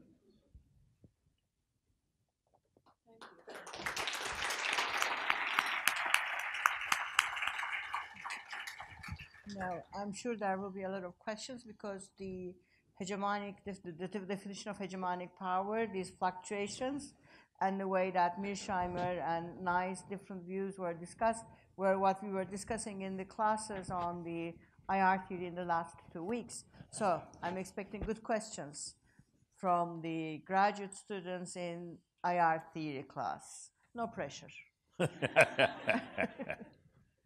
So we are open for a Q&A. Özgür, and he's our dean, so he's off the hook. Yes, I don't know much about international relations. I know a little bit about collective action problems, so my question is going to be to Kerimcan actually. Professor Nye in his talk mentioned, is this? Yeah, it is. Okay, so he mentioned that there will be issues where major powers are going to have identical preferences, and then there are going to be issues where they compete with each other. So Kerimcan laid out this very nice theory where collective action problems among minor powers can be solved through interaction with major powers. However, competition between major powers can dampen that effect. My question is how this relates to the case that you analyzed, Kerimcan.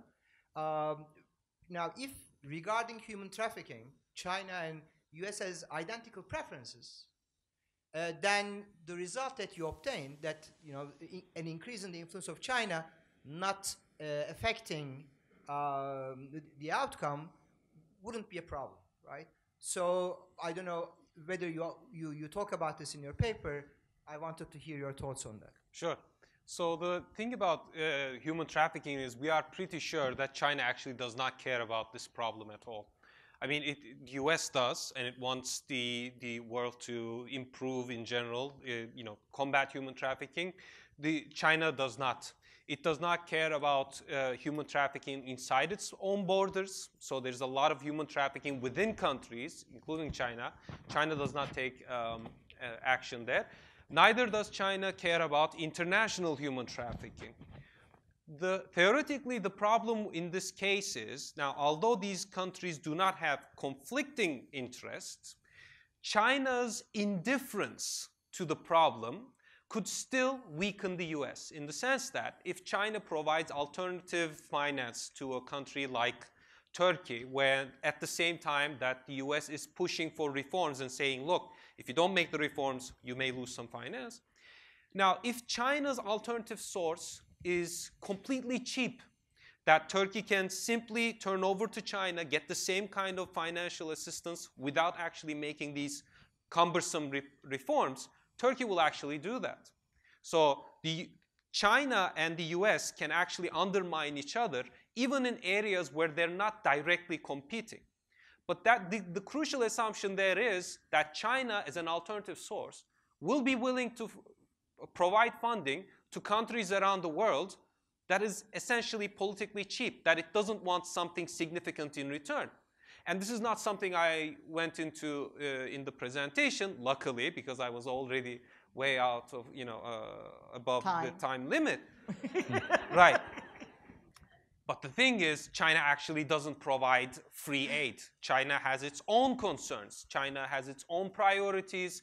And when, for instance, a country like Singapore gets a lot of aid, or Malaysia from China, what they later find that these financial aid, these trade deals and so on, come with unexpected consequences. Sometimes these are called debt traps. That they trap countries into debt with China, and that this is in fact very costly. So if China is indifferent to human trafficking, an issue area where the US wants improvement, where China wants to provide aid, but it's still costly for the countries, for countries like Turkey. Turkey might say, well, yes, this is, reforming is costly. You're losing the kids. I don't know. I don't know if I ever had them, actually. So considering these two kinds of costs, you might still arrive at an outcome, which is what I think happens here, where the US can continue to push for reform, even if its interests or interests are not directly contradicting China. Thank you, Kerimcan. We have a question from Damla in the back. You need a microphone. So the microphone is coming. And Damla is 2017 Sabancı PhD and now an assistant professor at Ayvansaray University. Go ahead, Damla. Thank you, Hocam.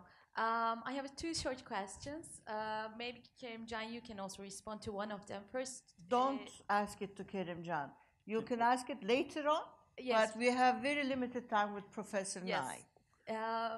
To Professor Nai, of course, first of all, how do you see the role of the Asian Infrastructure and Investment Bank in the future of the international liberal order? Do you think it will change the role or the power of the World Bank in third countries?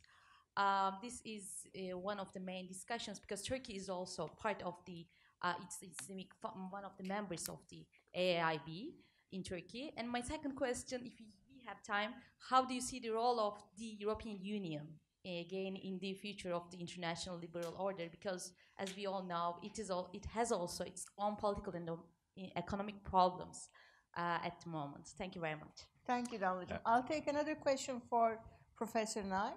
I'll take 3 questions and then we can turn to them. So Aylin, Babak, and Ara. So let's start with Aylin. The microphone is coming. Aylin is a PhD student in her final year at Sabancı. Thank you very much for your talk. It's been amazingly informative for us working on global governance, or trying to work on global governance. So I was reading Robert Kagan's Brookings report as well as your paper on international affairs. He mentions that the liberal international order and its norms and principles are critical to uphold for us because they're the only things that keep us from burning from the stake, or it gives us our freedom basically to think and act. Additionally, you say that the provision of public goods and the collective exercise of power is what we should be concerned about, especially considering global governance. So if we think about these two ideas in context, how can we reconcile this with the rising populism and Trump-type leadership? What is it that should be done in global governance? So that would be... Thank you. And I'll pass the floor to Babek. Babek joined us last year from Arizona University, and he's an assistant professor with us. Hello. Thank you for the great presentation. I have a question from Professor Nay, and hopefully your responses sort of mitigate the concerns that we have about the attacks against the liberal international norms. I do not share the optimism that you have regarding, that the liberal order will survive for a couple of reasons. The first is Trump administration. So we have people like John Bolton, and we know his famous 3-No paper and policies regarding the institution like international criminal courts. So we have those people that they believe in not only not cooperating with international organizations, but also attacking them and destroying them and weakening them totally. So it's their attitude toward the international organization. Also regarding the domestic politics of the U.S., I think, for example, you mentioned about demography. I think if we go to different universities, all of these technology-related schools that we have in the U.S., most of these universities are benefiting from mostly immigrants, Turks, Iranian, Indians, Chinese, that they are studying, producing, and helping to develop technology advancement in the U.S. But regarding this anti-immigrant wave that we have in the U.S. as actually presented by President Trump and his administration, so that's the main concern. I think the demography idea that you have and mentioned, I think, would be a little here in question. And the second one would be that regarding energy also, China is doing much better in comparison to the US. We know that President Obama passed some laws and regulations and allocated many funding for new technologies, green technology. But we know that President Trump reversed all of those regulations, all of those fundings. Now China is the leader of producing new technology, green technology, having one of the actually the biggest solar panel farm in the world. So I think China is moving toward being less dependent on classic traditional oil energy. So these are my concerns regarding the arguments that you had and the optimism that you have about liberal order. Thank you, Babek. And we have a question from Ara. So you have the EU, you have the unit level, system level, and then Chinese challenges. Okay, Ara? Hello, Professor. Nice, great honor to ask you a question in person, first of all.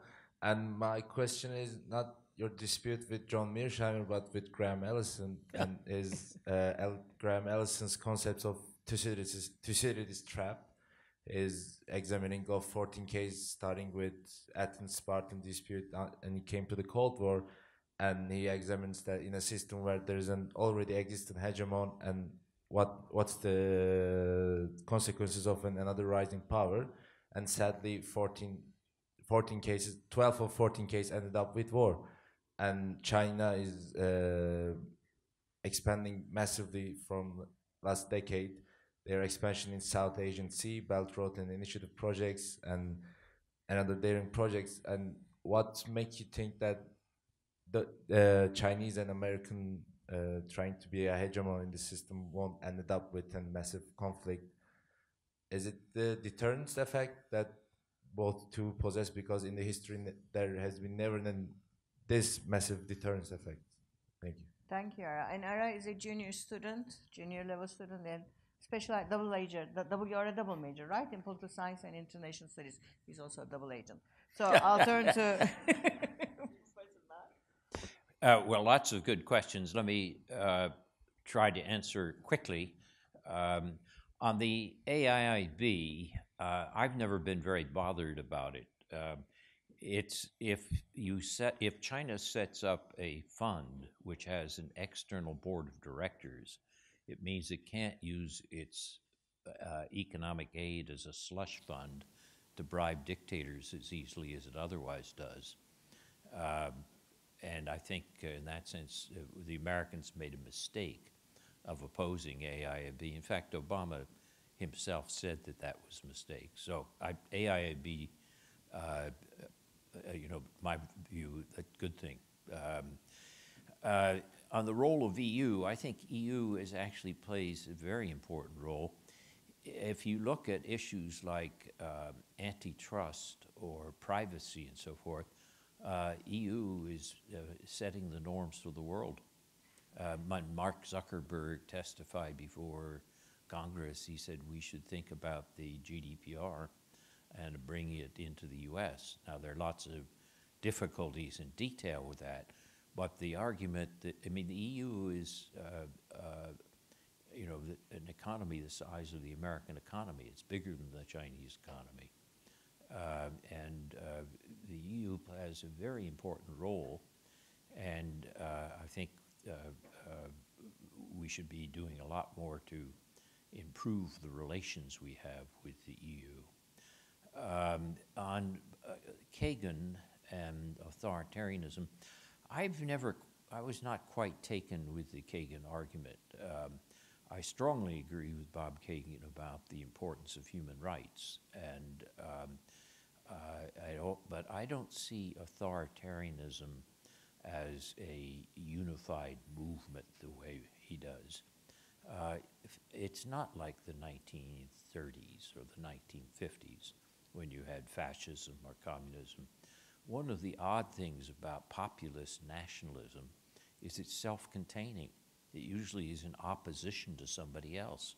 It's very hard to sort of join forces with an authoritarian international when, like, let's say, Orban in Hungary, you think it's Orban über alles. And so I don't see this happening. Or if you want another way of example of it, in the 1950s, Mao was an ideologue, and he had people marching in the streets and jungles in South America under a banner of Maoism.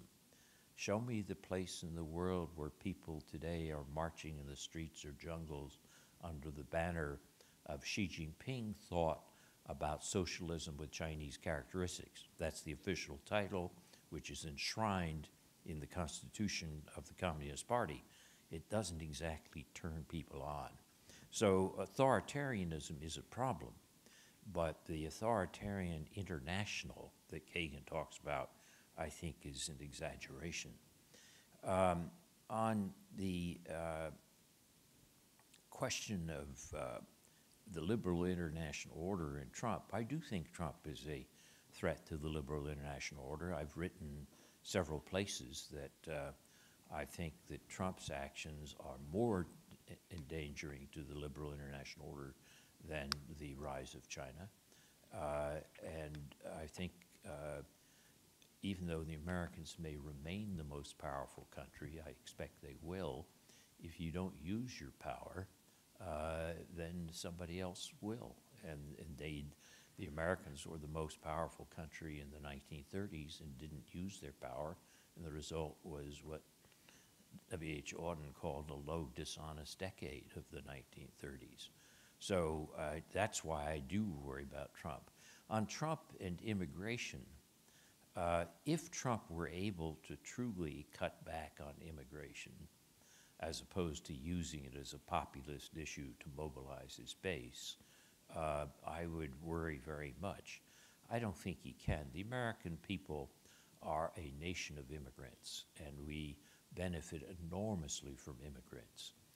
Franklin Roosevelt, when he addressed the daughters of the American Revolution, who were people who were so proud that they went back to the Mayflower and so forth, he opened his address to them, fellow immigrants. And that's what we all are, except for a very small portion of people who were indigenous to the country.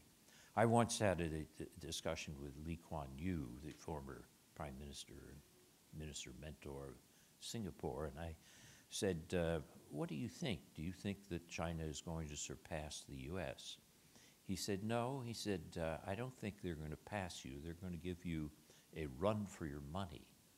He says they can call on the talents of 1.3 billion people, which was the number at the time. He said, but the United States can call on the talents of 7 billion people, and then it can recombine them with a diversity which is never possible with ethnic Han nationalism. I think there's something in that. I don't think Trump can reverse that. I think we're going through a bad cycle, but I don't think it's going to be reversed. On the question of China and solar and wind energy, and I should add nuclear, China is also moving on nuclear, I applaud that. This is a case where when we think about power, we too often think of power over other countries, and we don't spend enough time of thinking power with other countries. For the Americans to do well in achieving our objectives in preserving our coastal cities, China has to do well. So the better China does, the better for us. It's win-win. So I wish the United States would return to the position that Obama had in terms of cooperating with China in this. I suspect they will. When you look at the public opinion polls in the U.S., you'll see that the younger generation is very concerned about issues of climate change. So I suspect that what you're seeing with the Trump period is something that's going to pass with generational change. And then finally on my friend Graham Allison and Thucydides,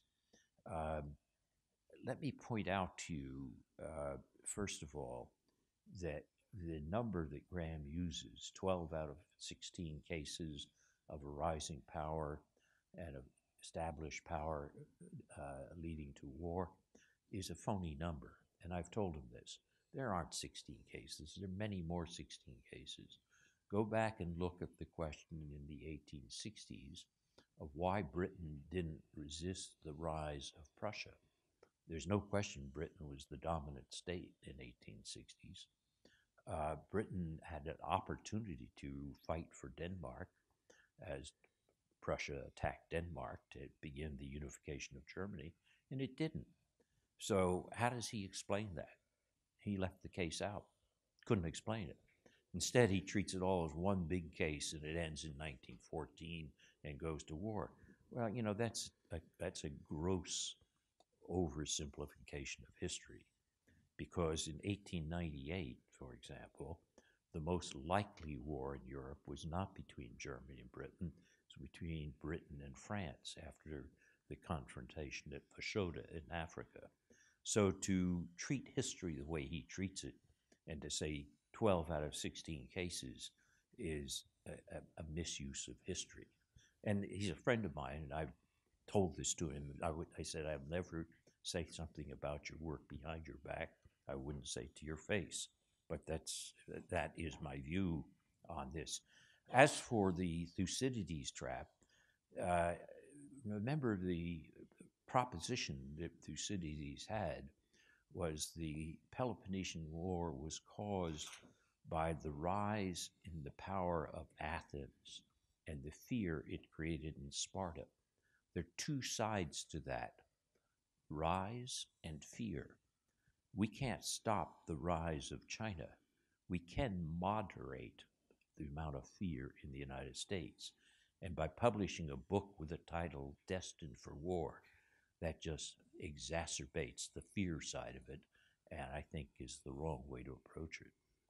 So even though I can have a close friend, I can disagree with a close friend, and I think it's important, as I said last night, as we think about the roles of universities, academic freedom and intellectual integrity is the hallmark of what makes a good university, and politics, friendship notwithstanding.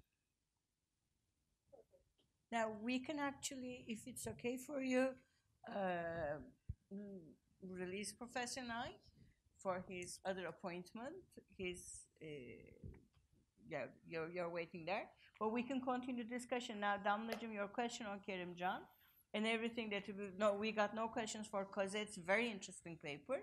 So after Professor Nye leaves, I'll hold you for about 10 or 15 minutes, and we can continue the discussion there. Okay. Well, thank you very much, and again, my congratulations to this great pair of young scholars.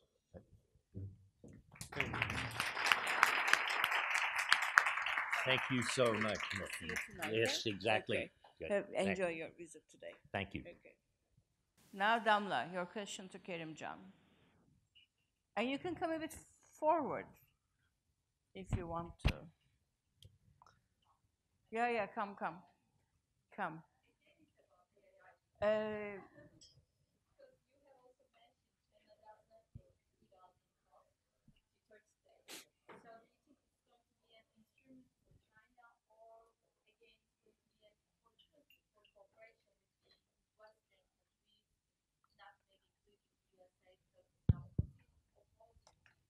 Establishment of the AIB, but the many EU member states that we know, they are also members of the institution. So do you think this Western contribution or the to the establishment of this institution is going to make much more legitimate the use of aid or fund for third countries which are illiberal in a sense?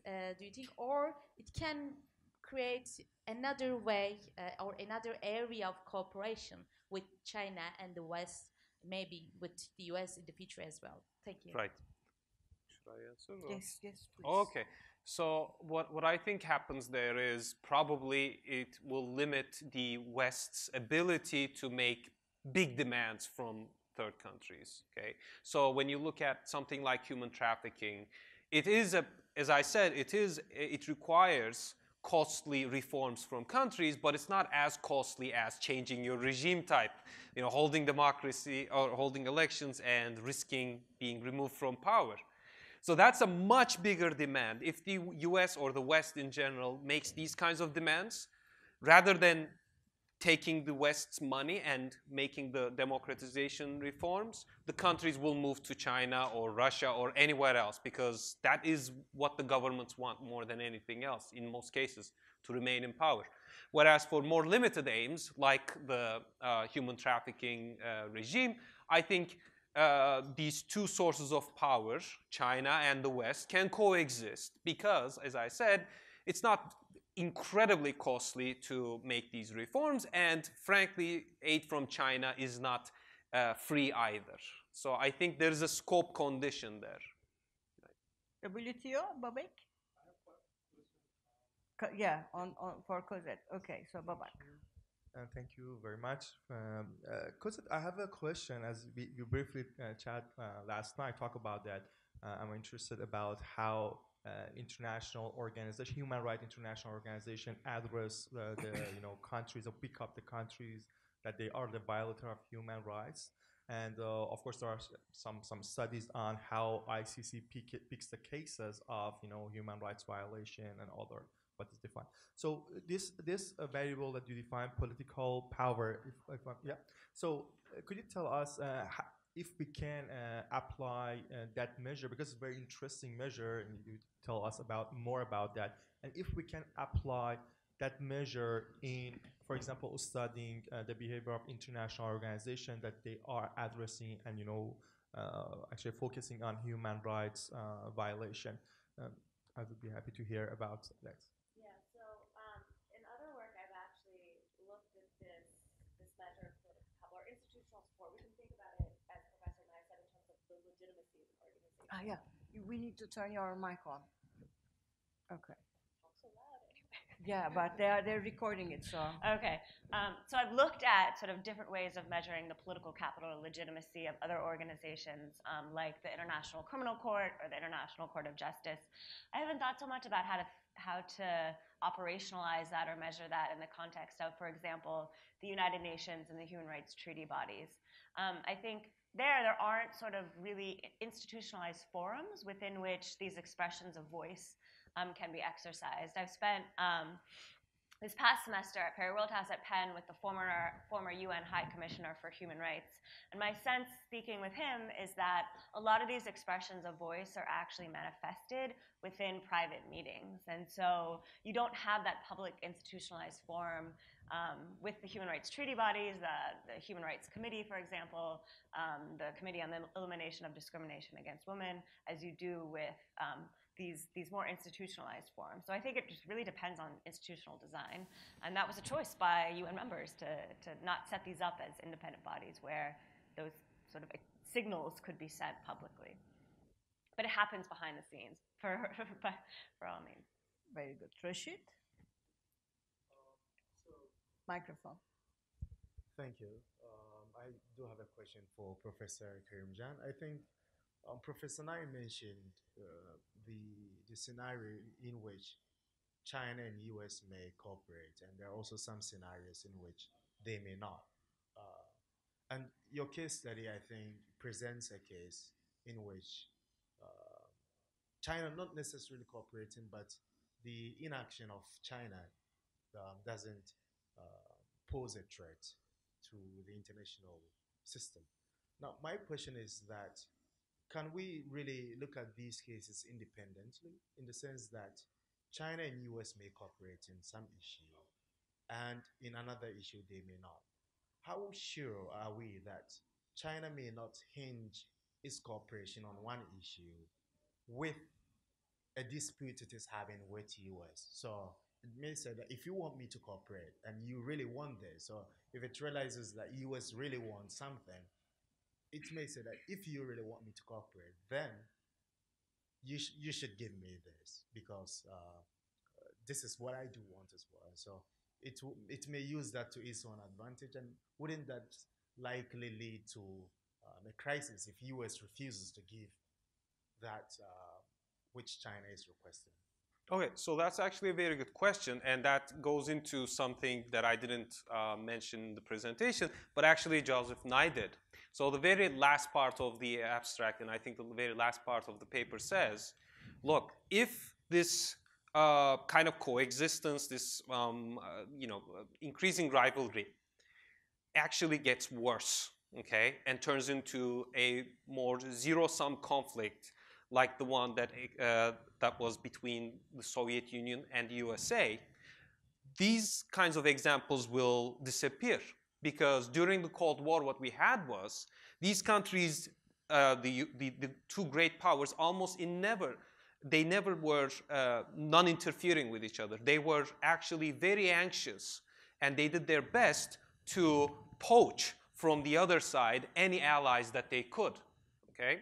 So if you have that kind of thing where China and the US think, oh, if I can get one of their allies at whatever cost, I see that as a gain, and vice versa, then this kind of coexistence will disappear. The nice thing is that currently we don't have that. You can have cases where China is not willing to pay any cost to get someone away from the US.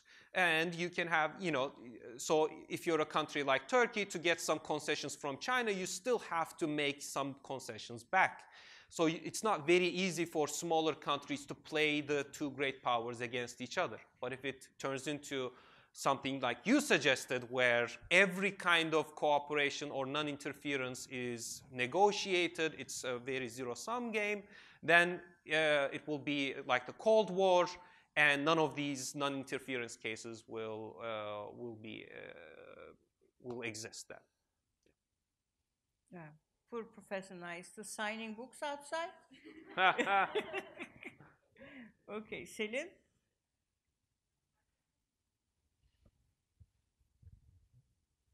Thank you. Cosette, I have a question for you.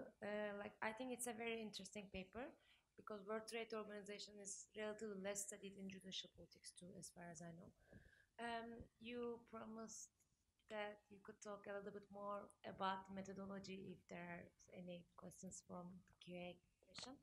And I would like to hear about more, because there's also a lot of arguments about the disadvantages of automatic content analysis as well. So how did you apply it? What were the limitations? So thank you for that. What was your name again? Selin. So I tried a number of different methods, and I was speaking with Ellen at lunch yesterday about this as well, methods and methodologies to try to capture this and to really just validate the measure that I was using. So I first started out with just qualitative coding with two researchers, right, to actually develop my coding scheme of critical, supportive, neutral, and other. And then after that, tried to train or used the qualitative coding part of it to train algorithms to be able to identify and classify individual statements into these four categories. And I actually found that for a broad range of text tools, that they weren't very valid in terms of those classifications. And so I ultimately used what's called a proportion classification technique. It's an application or a program called README. And so it doesn't actually classify individual statements. It classifies a group of statements into proportions or percentages. And then just cross-validate, cross-validate, cross-validate, do a number of external validation tests. That's really the only way to sort of increase the certainty of the measures that we're using. And then in another paper that's, I forget where it's placed, it's published somewhere, we took the statements that are just about the rulings themselves and used a battery of coders and researchers to qualitatively and manually code each one, and then compared that to what README was telling me, and the cross-validation score was about 98%, was actually really, really high. But I'm happy to send you the paper. The appendix has more details on the methods. But I agree, there's a lot of skepticism about these types of methods and text analysis methodologies. They're only as good as sort of spam filters, right? And you know spam filters that sort of take emails that are advertisements and put them in your spam folder. We all know they don't work all the time. And so that's why cross-validation is really important. Okay. I don't remember your name because we never met. I know you by face. So Matt. Matt.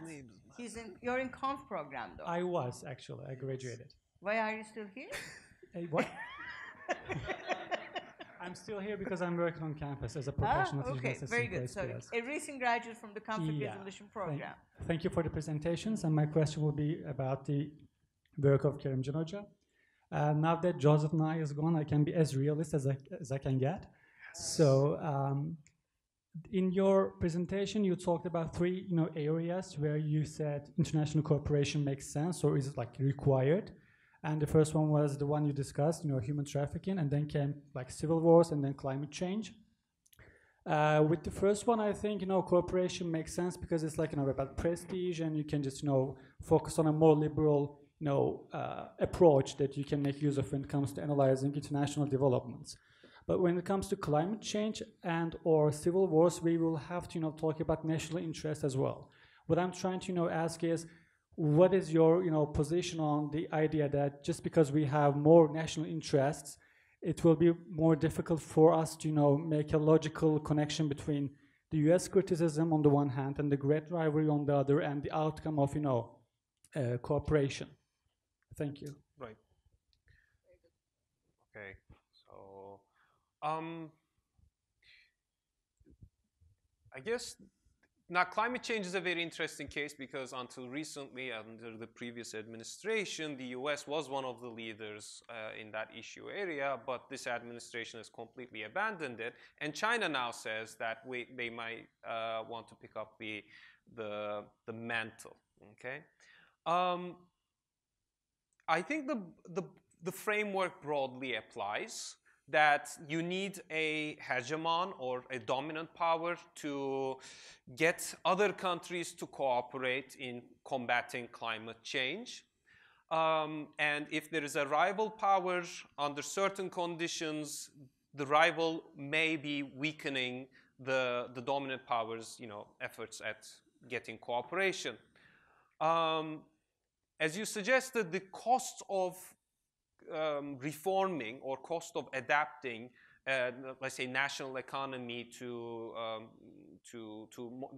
be making it more environmental is higher.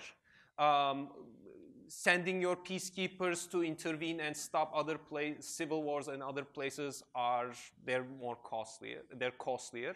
So probably in these instances, even if you have a dominant force, a hegemon, pushing for cooperation, it will be difficult, with or without an alternative great power, meddling. All else equal, it will be a harder problem than human trafficking. But I think the framework broadly applies.